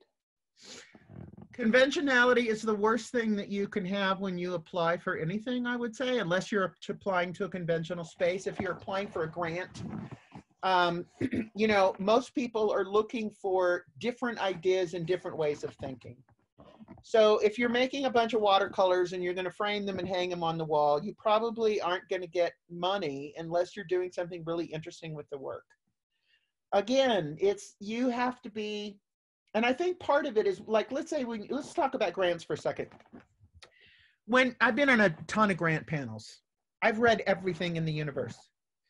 And I've probably read over 10,000 artist statements in my life, which is something that you don't want to do. But again, a lot of it has to do with what you write about yourself and how you come across. If you apply for a grant and you don't get accepted, find out why. Again, have somebody read it. It could be that the project has been done 20 times before and you just didn't know it. Or it could be that you've left something out in the budget. I once had went to somewhere where they were reviewing people's proposals just to give you feedback. And I had done a project that had a garden, and the one person read it over and said, "This is really great. You actually included everything, including fertilizer. But if you had submitted this grant and you didn't list those things that were required, I would know you're not ready." So again, a grant, your budget in your grant is huge. That's equal to probably your project description. So again, when I go to do a project, I have different budgets that I create. And I think artists should create a budget for everything they do in their lives, so you can make sure that you know you can do your own project. An example is, I once had someone in one of my classes come up to me, and they were all excited, and they were going to have a show, and it was going to open in 3 months, and they were going to do 10,000 1-inch paintings. And I looked at him and I said, "Well, are you just doing blocks of wood?" Because I thought, well, that's probably doable. "No, I'm actually stretching canvas in 1 inch. So I said, "Okay, go back and find out how long it's going to take you to do this and what your budget is." He came back very sheepishly the next week and said, "It's going to take me 3 years and $10,000. And I said, "Aren't you glad you didn't write the press release?" Imagine putting all this information out there and then having your opening and you only have 300 of the 10,000 you were going to do. So again, knowing what you can do, and your budget can actually give you all kinds of ideas. So I do a budget that's pure fantasy. It's like everything I would ever want, right? So when I did the first budget for the projections in the theaters, I think it was like $100,000. There was some really cool stuff, right? So of course that's not going to happen. So every time I apply for something, I rewrite that budget for something that's attainable.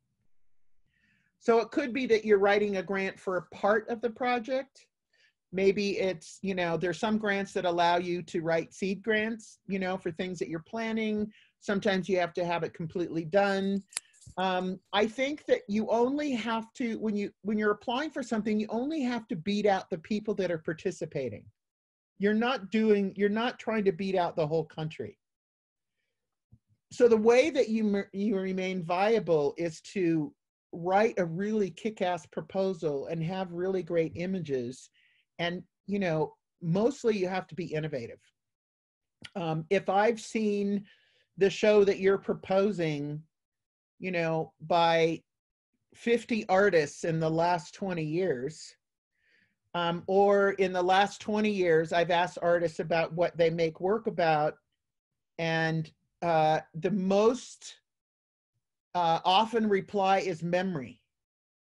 And I want to pull my hair out because it's like every artist cannot make work about memory, which means nothing unless you define it. But that's the thing that comes back to me, and I just cringe. So let's say you meet somebody in the elevator, right? It's like goes back to the elevator speech thing. And someone asks you a question about your work.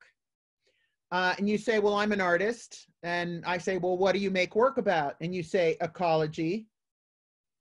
Well, that's the biggest bucket of information that tells me nothing at all. So I'm going to look at you and lump you into every other artist making work about ecology. It was about 50 million. Okay, so how do you do a better job? You talk about what within that. And now this also has to do with making work. If I walk into your studio and you tell me you're making work about ecology, and I'm just going, oh my God, okay, that's 50 billion different subjects. Which one are you doing? The more specific you get, the more interesting you get. The more you delve down into a problem that we don't know about or don't have a solution for, the more interested we are in your work. If you're making a generic statement about, you know, using plastic is bad, I'm not going to look at your work very long, right? If you give me something interesting about that, or you delve down behind it. If you're doing work about race and you just say racism is bad, that's not interesting. But if you get below it and you talk to me about why it exists or how to change that, or you challenge my perceptions about that, that might be different. So if you're making generic work, stop. Because I've seen it. Like, I can't tell you how much work I have seen in my lifetime. So again, that's the big part of it, is you have to be true to something that you're thinking about, and you have to get underneath all of the hoopla. Because if you're telling me the same thing in your artwork that I can hear on the 6 o'clock news, you're not changing the dialogue at all. You're participating. So this is the way I explain it. Do you want to participate in culture, or do you want to create culture? Participating in culture is just using what we all have, showing in galleries or doing, you know, the usual stuff. That's participating. If I go to see a theater project, I'm participating, but I'm not active. If I want to create culture, that's my job, and I make that work to change the way we think, to ask questions, to challenge perceptions. And so I'm creating culture, which is very different than in participating in culture. And artists, without knowing it, usually choose one or the other. And I think it's really important to realize that. It's like, what do you want? That's part of your fantasy. Do you want to change culture? Do you want to participate in it? Me personally, I want to change culture. I'm interested in changing the art world and changing life for artists. So everything that I've done has something to do with artists. Now, I might fail or I might not, but the idea is that, you know, I'm working somewhere and doing something that nobody else has done. So putting all my, you know, my book online for free was kind of a radical thing to do, but it's also incredibly important. People don't have the same access to resources. So I'm trying to level the playing field between you and somebody who has a trust fund, or somebody who already is a relative of somebody who's famous in the art world. That's where most really famous people You know, they're already involved in some way. So again, how do you level the playing field for someone who doesn't have the same kind of access? That's do something different. That's participate, not just participate, but I mean create culture with your own work Yeah, and your own life. yeah, absolutely. And I think the real core of that is specifics, right? Is being specific with everything and not being generic. And I think that applies to many platforms, many situations, including the artist statement. I think that can also communicate. Yes. Yeah. And so we have a question actually about artist statements that just came in that I want to work into this talk is from Sarah, who wrote, "Are artist statements actually necessary? Do you really think that that's what separates artists and people who just paint, sculpt, draw, etc.? What if an artist just paints because they want, because that's what they do, or work on wheel because that's what they do, and it works, not because there needs to be a deeper meaning behind everything that's created?" Again, that depends on the artist, right? So again, if you are a potter and you're making 100 mugs a day, then you have to think about what the ramifications of that are. And it might be that that's the perfect thing for you. It could be that those 100 mugs just go into store and just whatever. You're participating in culture. That's fine. But I think if you want to create culture, that's probably not the best way to go about it. So I think that we need all kinds of artists.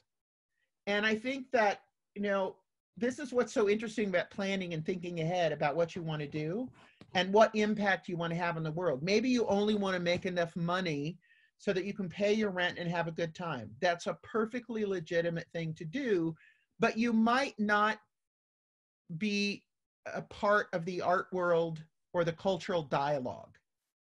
So again, it kind of depends on kind of what you want.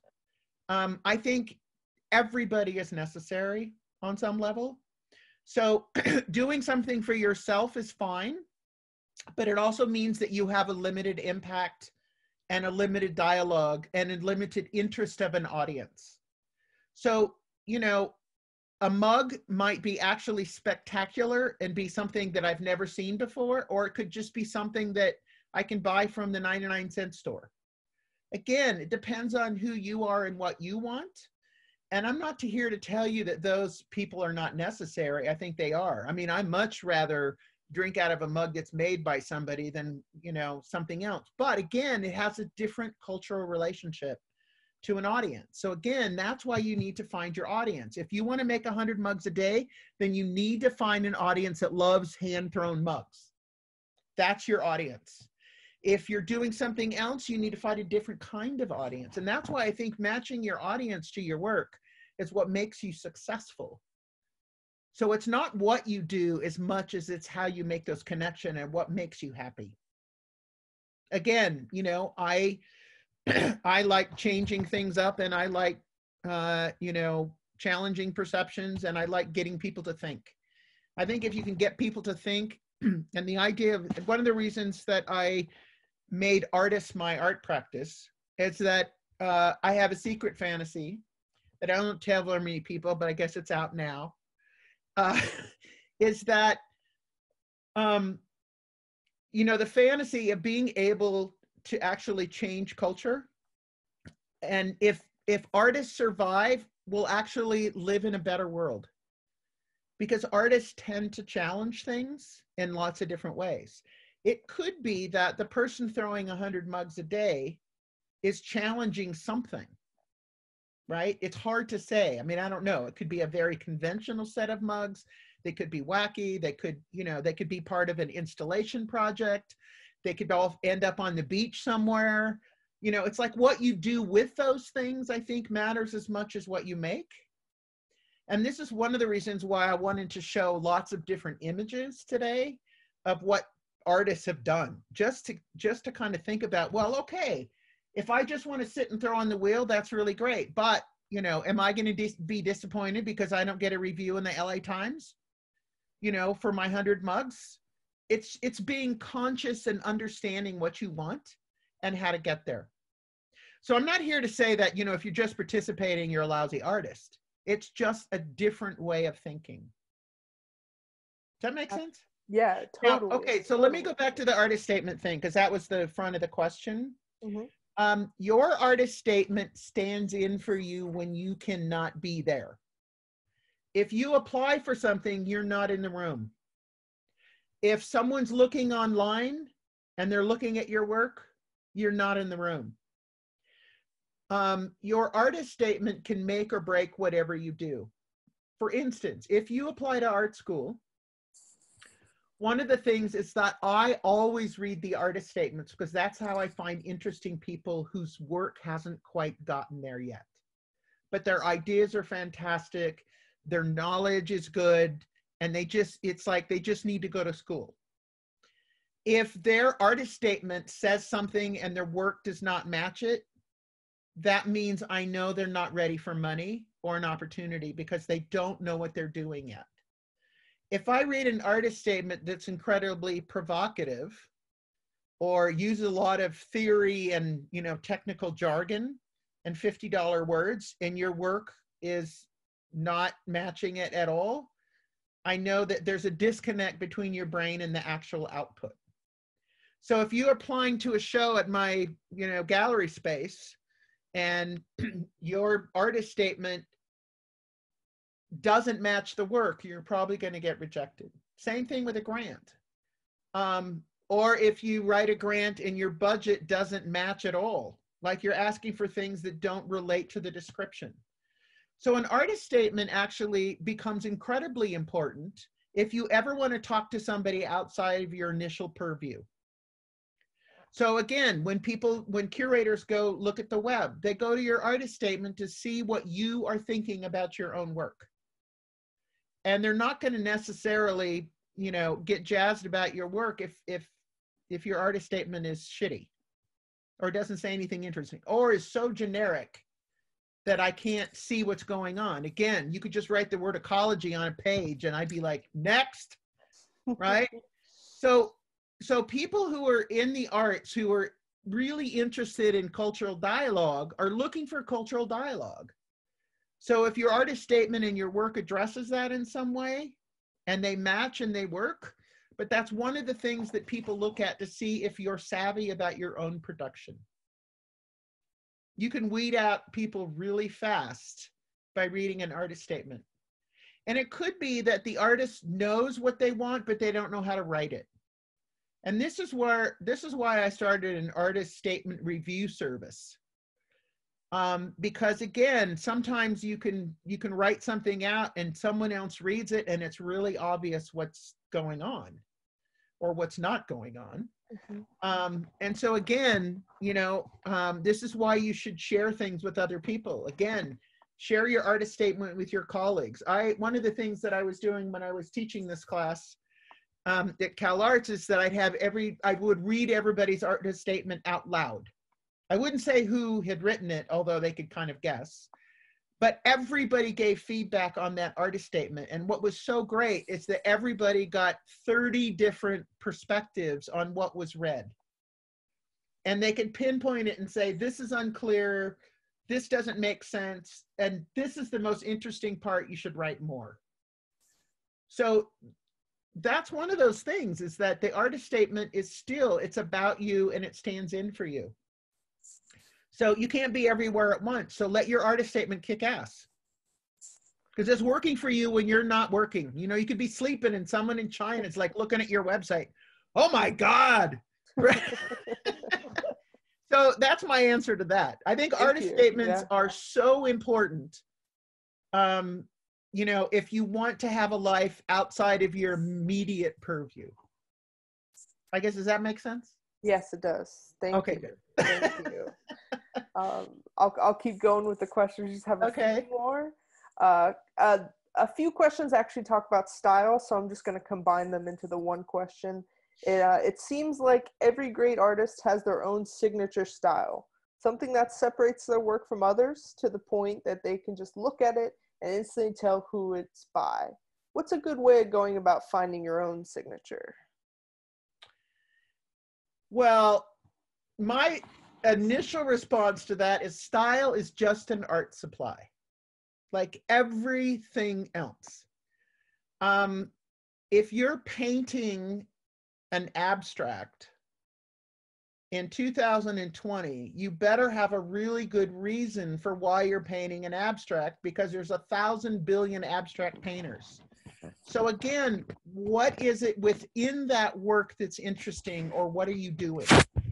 If you're just looking for a style in order to sell, that's a really easy thing to do, because it's very easy to convince somebody to buy work. If you have a gallery, it doesn't mean that your work is good. Just because you get a gallery show doesn't also mean that you're a good artist.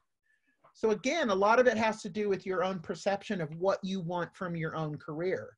I think style is a very old school way of looking at things. And I think it's also a market strategy. Galleries want you to have a style, because if you don't have a style, they can't sell your work and they can't make money off of you. So style, again, it's like think of everything as an art supply, and then decide if you actually need that art supply. If you're, so for instance, like I once met with an artist who was making a lot of work about TV and making paintings.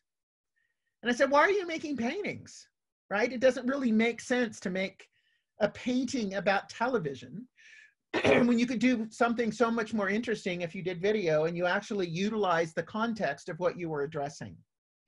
So again, I think it's more about the kind of work and the content of the work, because style denotes content. If you want to make a really serious painting about something and you're using a cartoon style, that might or might not work for what you want to do. So instead of thinking about style, I would think about ideas, because ideas will determine what your style should be or what's interesting. So again, what do you want to do with your work? What do you want the impact of your work to be? And everybody can choose anything, right? So that determines things a lot more. And the whole marketing of artists and all of that stuff, you might have a 22-page resume and still not be famous. You could have worked all over the world and you're still not up there with the fame people. Again, you have to decide, what your goal is in life. My goal in life is to shake shit up, right? And that's what I do. Your goal might be completely different. So again, I think style is just an art supply. It's everything. There's a really great article written by Thomas McEvilley called 13 Ways of Looking at a Blackbird that I always gave my students, because it asks all these questions about what you use to make artwork. Color has an effect on the content of your work. Size has an effect. All these different kind of aspects. History has an effect. Style has an effect. All of those things contribute to the content of a work. So again, it's a really interesting way to look at what you're doing and saying, well, why am I doing it this way? Is it working? Do I need to do something else? Am I just falling into a rut? Am I doing what I always do because I feel really comfortable? If you're comfortable as an artist, you should run like hell, because it means you're not doing something new. It means that you're not pushing itself. It means that your brain is kind of like, oh, well, these things look really good and I sold all of them and I'm going to do that. That's great. That's a whole strategy. But I think if you're trying to do something else, it might not work so well. So every single thing that you're doing could be looked at in a really interesting way. Well said. Hit the last button. Yeah. Well said. Thank you so much. Yeah. Awesome. So more questions? Yeah. Are you okay with just? Oh yeah, I'm fine. I just hit the forward button. The caffeine's still in? It's still there. It's not worn out yet. I'm here for you. Awesome. Thank you. We have a question from Jacob. Hi, Karen. Thank you for all the information. I have found it really hard to find a free call when I look for shows. I've heard that it may have to pay and apply for the jury show to build up the resume first in order to be a stronger artist and show yourself to others. Do you have any comments on that? Don't do it. The reason I say that is that juried shows are not what you should be participating in because they're not considered professional in the art world. So that means that you should never, I mean, so think about it this way. Juried shows are the most conventional, uninteresting shows out there. They're usually scams, and they do not look good on your resume. So why participate? You can find, so let's say you want to find a show. There's over 3,000 artist-run spaces in the US, and they love showing people from all over the place. You can apply to any of them, absolutely no entry fee, and they usually pay you a fee to show there. So there's so many opportunities. If you can't find an opportunity, make one. Curate a show, put something together. You know, there's so many different ways to participate in interesting ways that you can actually make your own opportunity. So juried shows look really bad on a resume and they're not considered professional. So I just wouldn't do them. If I look at somebody's resume and it's all juried shows, I know that they're not seeking professional opportunities. It's the easy way out to send stuff in. I once had somebody who took one of my classes and she said she had budgeted $100 a month to enter jury shows. And I said, "Do you ever get anything out of them?" And she said, "Well, I got an award once." And I said, "Well, what did it do for you?" She said, "Nothing." People don't look at this stuff and take it seriously. If you pay to play, you're not considered professional. So again, you know, you have to think about those things. If you want to still do them and be radical about that, that's great. But be really smart and savvy about what they mean to somebody else who looks at your CV or your resume. Sorry. No. We have pay to play. Right. We have a question. I got one more thing to say about that really fast. Yeah. The more artists that continue to support these scams means that more of them show up. So artists are desperate everywhere. And if you're desperate and you can't find something, and the easiest thing to do is to enter a juried show, that's who actually enters those shows. You're not showing with other professional artists. So your work is seen in a completely place that doesn't make sense, right? I know an artist that once entered a juried show and went to the opening, and she was so horrified by the context and the other work that was in that space, she never would have shown with those people. So again, it's just, you know, I mean, think it through. But cutting your foot off before you get started by just going for juried shows, go to those spaces. There's hundreds and thousands of them that don't charge you a fee. So do your homework. So let me give you another resource. If you go to my Pinterest site, and there should be a link on the website, I actually have a couple of boards that might be really interesting for artists. So I use my Pinterest as an activist site, not as a like, here's the spaghetti recipe I like. There's actually, I have 3 boards. One of them is every artist run space in the greater LA area. The other one is every artist run space I can find in the US. And the third one is every artist run space I can find in the world. So all you have to do is go and check out these spaces, go to their website, read about them, see if they make a match, and go from there. So there's a lot of those kinds of resources as well. I have tons and tons of extra resources that I haven't talked about on my Pinterest site that you could sort of check out. So go find those spaces. Wonderful. That's very helpful. A few more questions coming in. It was asked, what if being in a structured system, say school, makes you lose your passion for art? Get out of that school. If, you know, we all end up in different places, and sometimes it has to do with economics and what we actually can do. Maybe we can't afford a highfalutin art school. You make the best of what you can. The only reason to actually go to a graduate program, a good school, is depending on how serious you are, and you learn stuff faster. You can learn everything that you can in graduate school outside of graduate school, but you got to be tenacious about it. So again, if the school itself doesn't fit your plan, get through it, get your degree, graduate, and then just like work like hell on whatever it is that you really want to do. I still think that artists need to do what's important to them. So don't be making work for something else. Don't make work and then try to apply to a gallery because that's what you do, and then you're going to like be miserable. I know somebody who started making paintings for a commercial gallery, and he could never quit because the gallery dealer kept asking for more blue ones. You know, and he was so sick of making blue paintings, but those are the ones that sell. I said, don't get into something that you can't support or that drives you nuts. Wonderful. And we have one final question Okay. to wrap this up. So Catherine wrote, as a 2020 graduate, what is the best way to prepare myself for the world outside of school in general and during this pandemic? I would say be smarter than everybody else you know. Learn absolutely everything that you can in relationship to your own practice, the things that you want to do. Now's a really good time to read. Now's a really good time to archive all the work you've ever made. You know, put it together in a system so that you can find it. You know, document your work really well. Make sure that when you're out and this pandemic has shifted, that you're ready to go.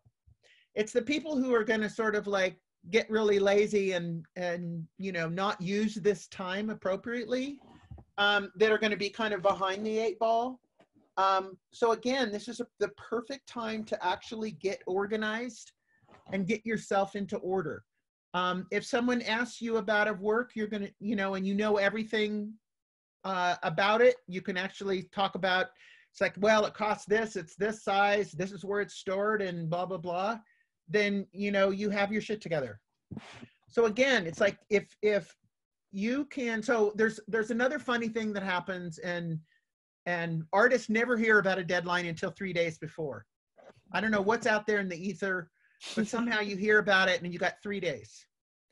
If you have an artist statement, if you have your CV, if you have your images, you have your image list, you have a project description, you have a budget, and you can apply for something in 3 days, you have your shit together.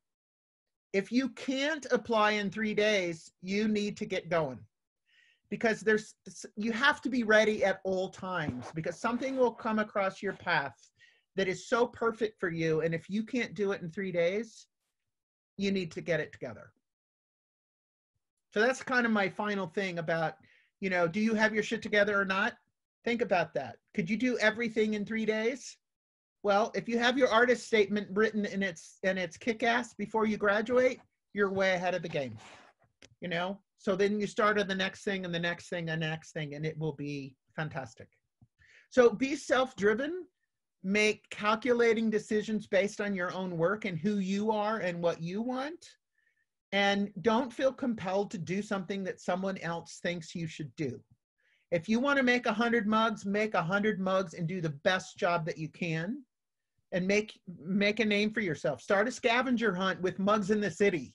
You know, do something kind of like, you know, like I said, the kooky factor, right? And go out and just, you know, and try to have some fun with it, right? It's like working in your studio and doing stuff that you hate is not a good way to have fun. But you have to have fun with, you know, with ideas, right? So go forth, kick some serious ass, and I want to see what you guys do. Wonderful. Well, I second what a lot of people are saying in the chat, which is we really appreciate you talking with us and giving so much informational and inspirational information. It's been wonderful chatting, and I want to thank everyone for joining me today, and we'll just do a virtual thank you to Karen. Oh, I can hear you all. I can hear you all. Thank you across the country. Yes. And I'm so sorry that I could not be with you in person. But, you know, this was really fabulous. I don't know what any of you look like or what you're doing, but I hope that something has resonated and that you'll go out and be the best artist you can be on your terms, not anybody else's terms. Screw everybody else. Do your job, have some fun, and participate and or create culture, whichever one makes sense to you. Awesome. Thank you, Karen. All right, go out and kick some serious ass. That's all I ask of you all. Bye, Karen. Okay, bye.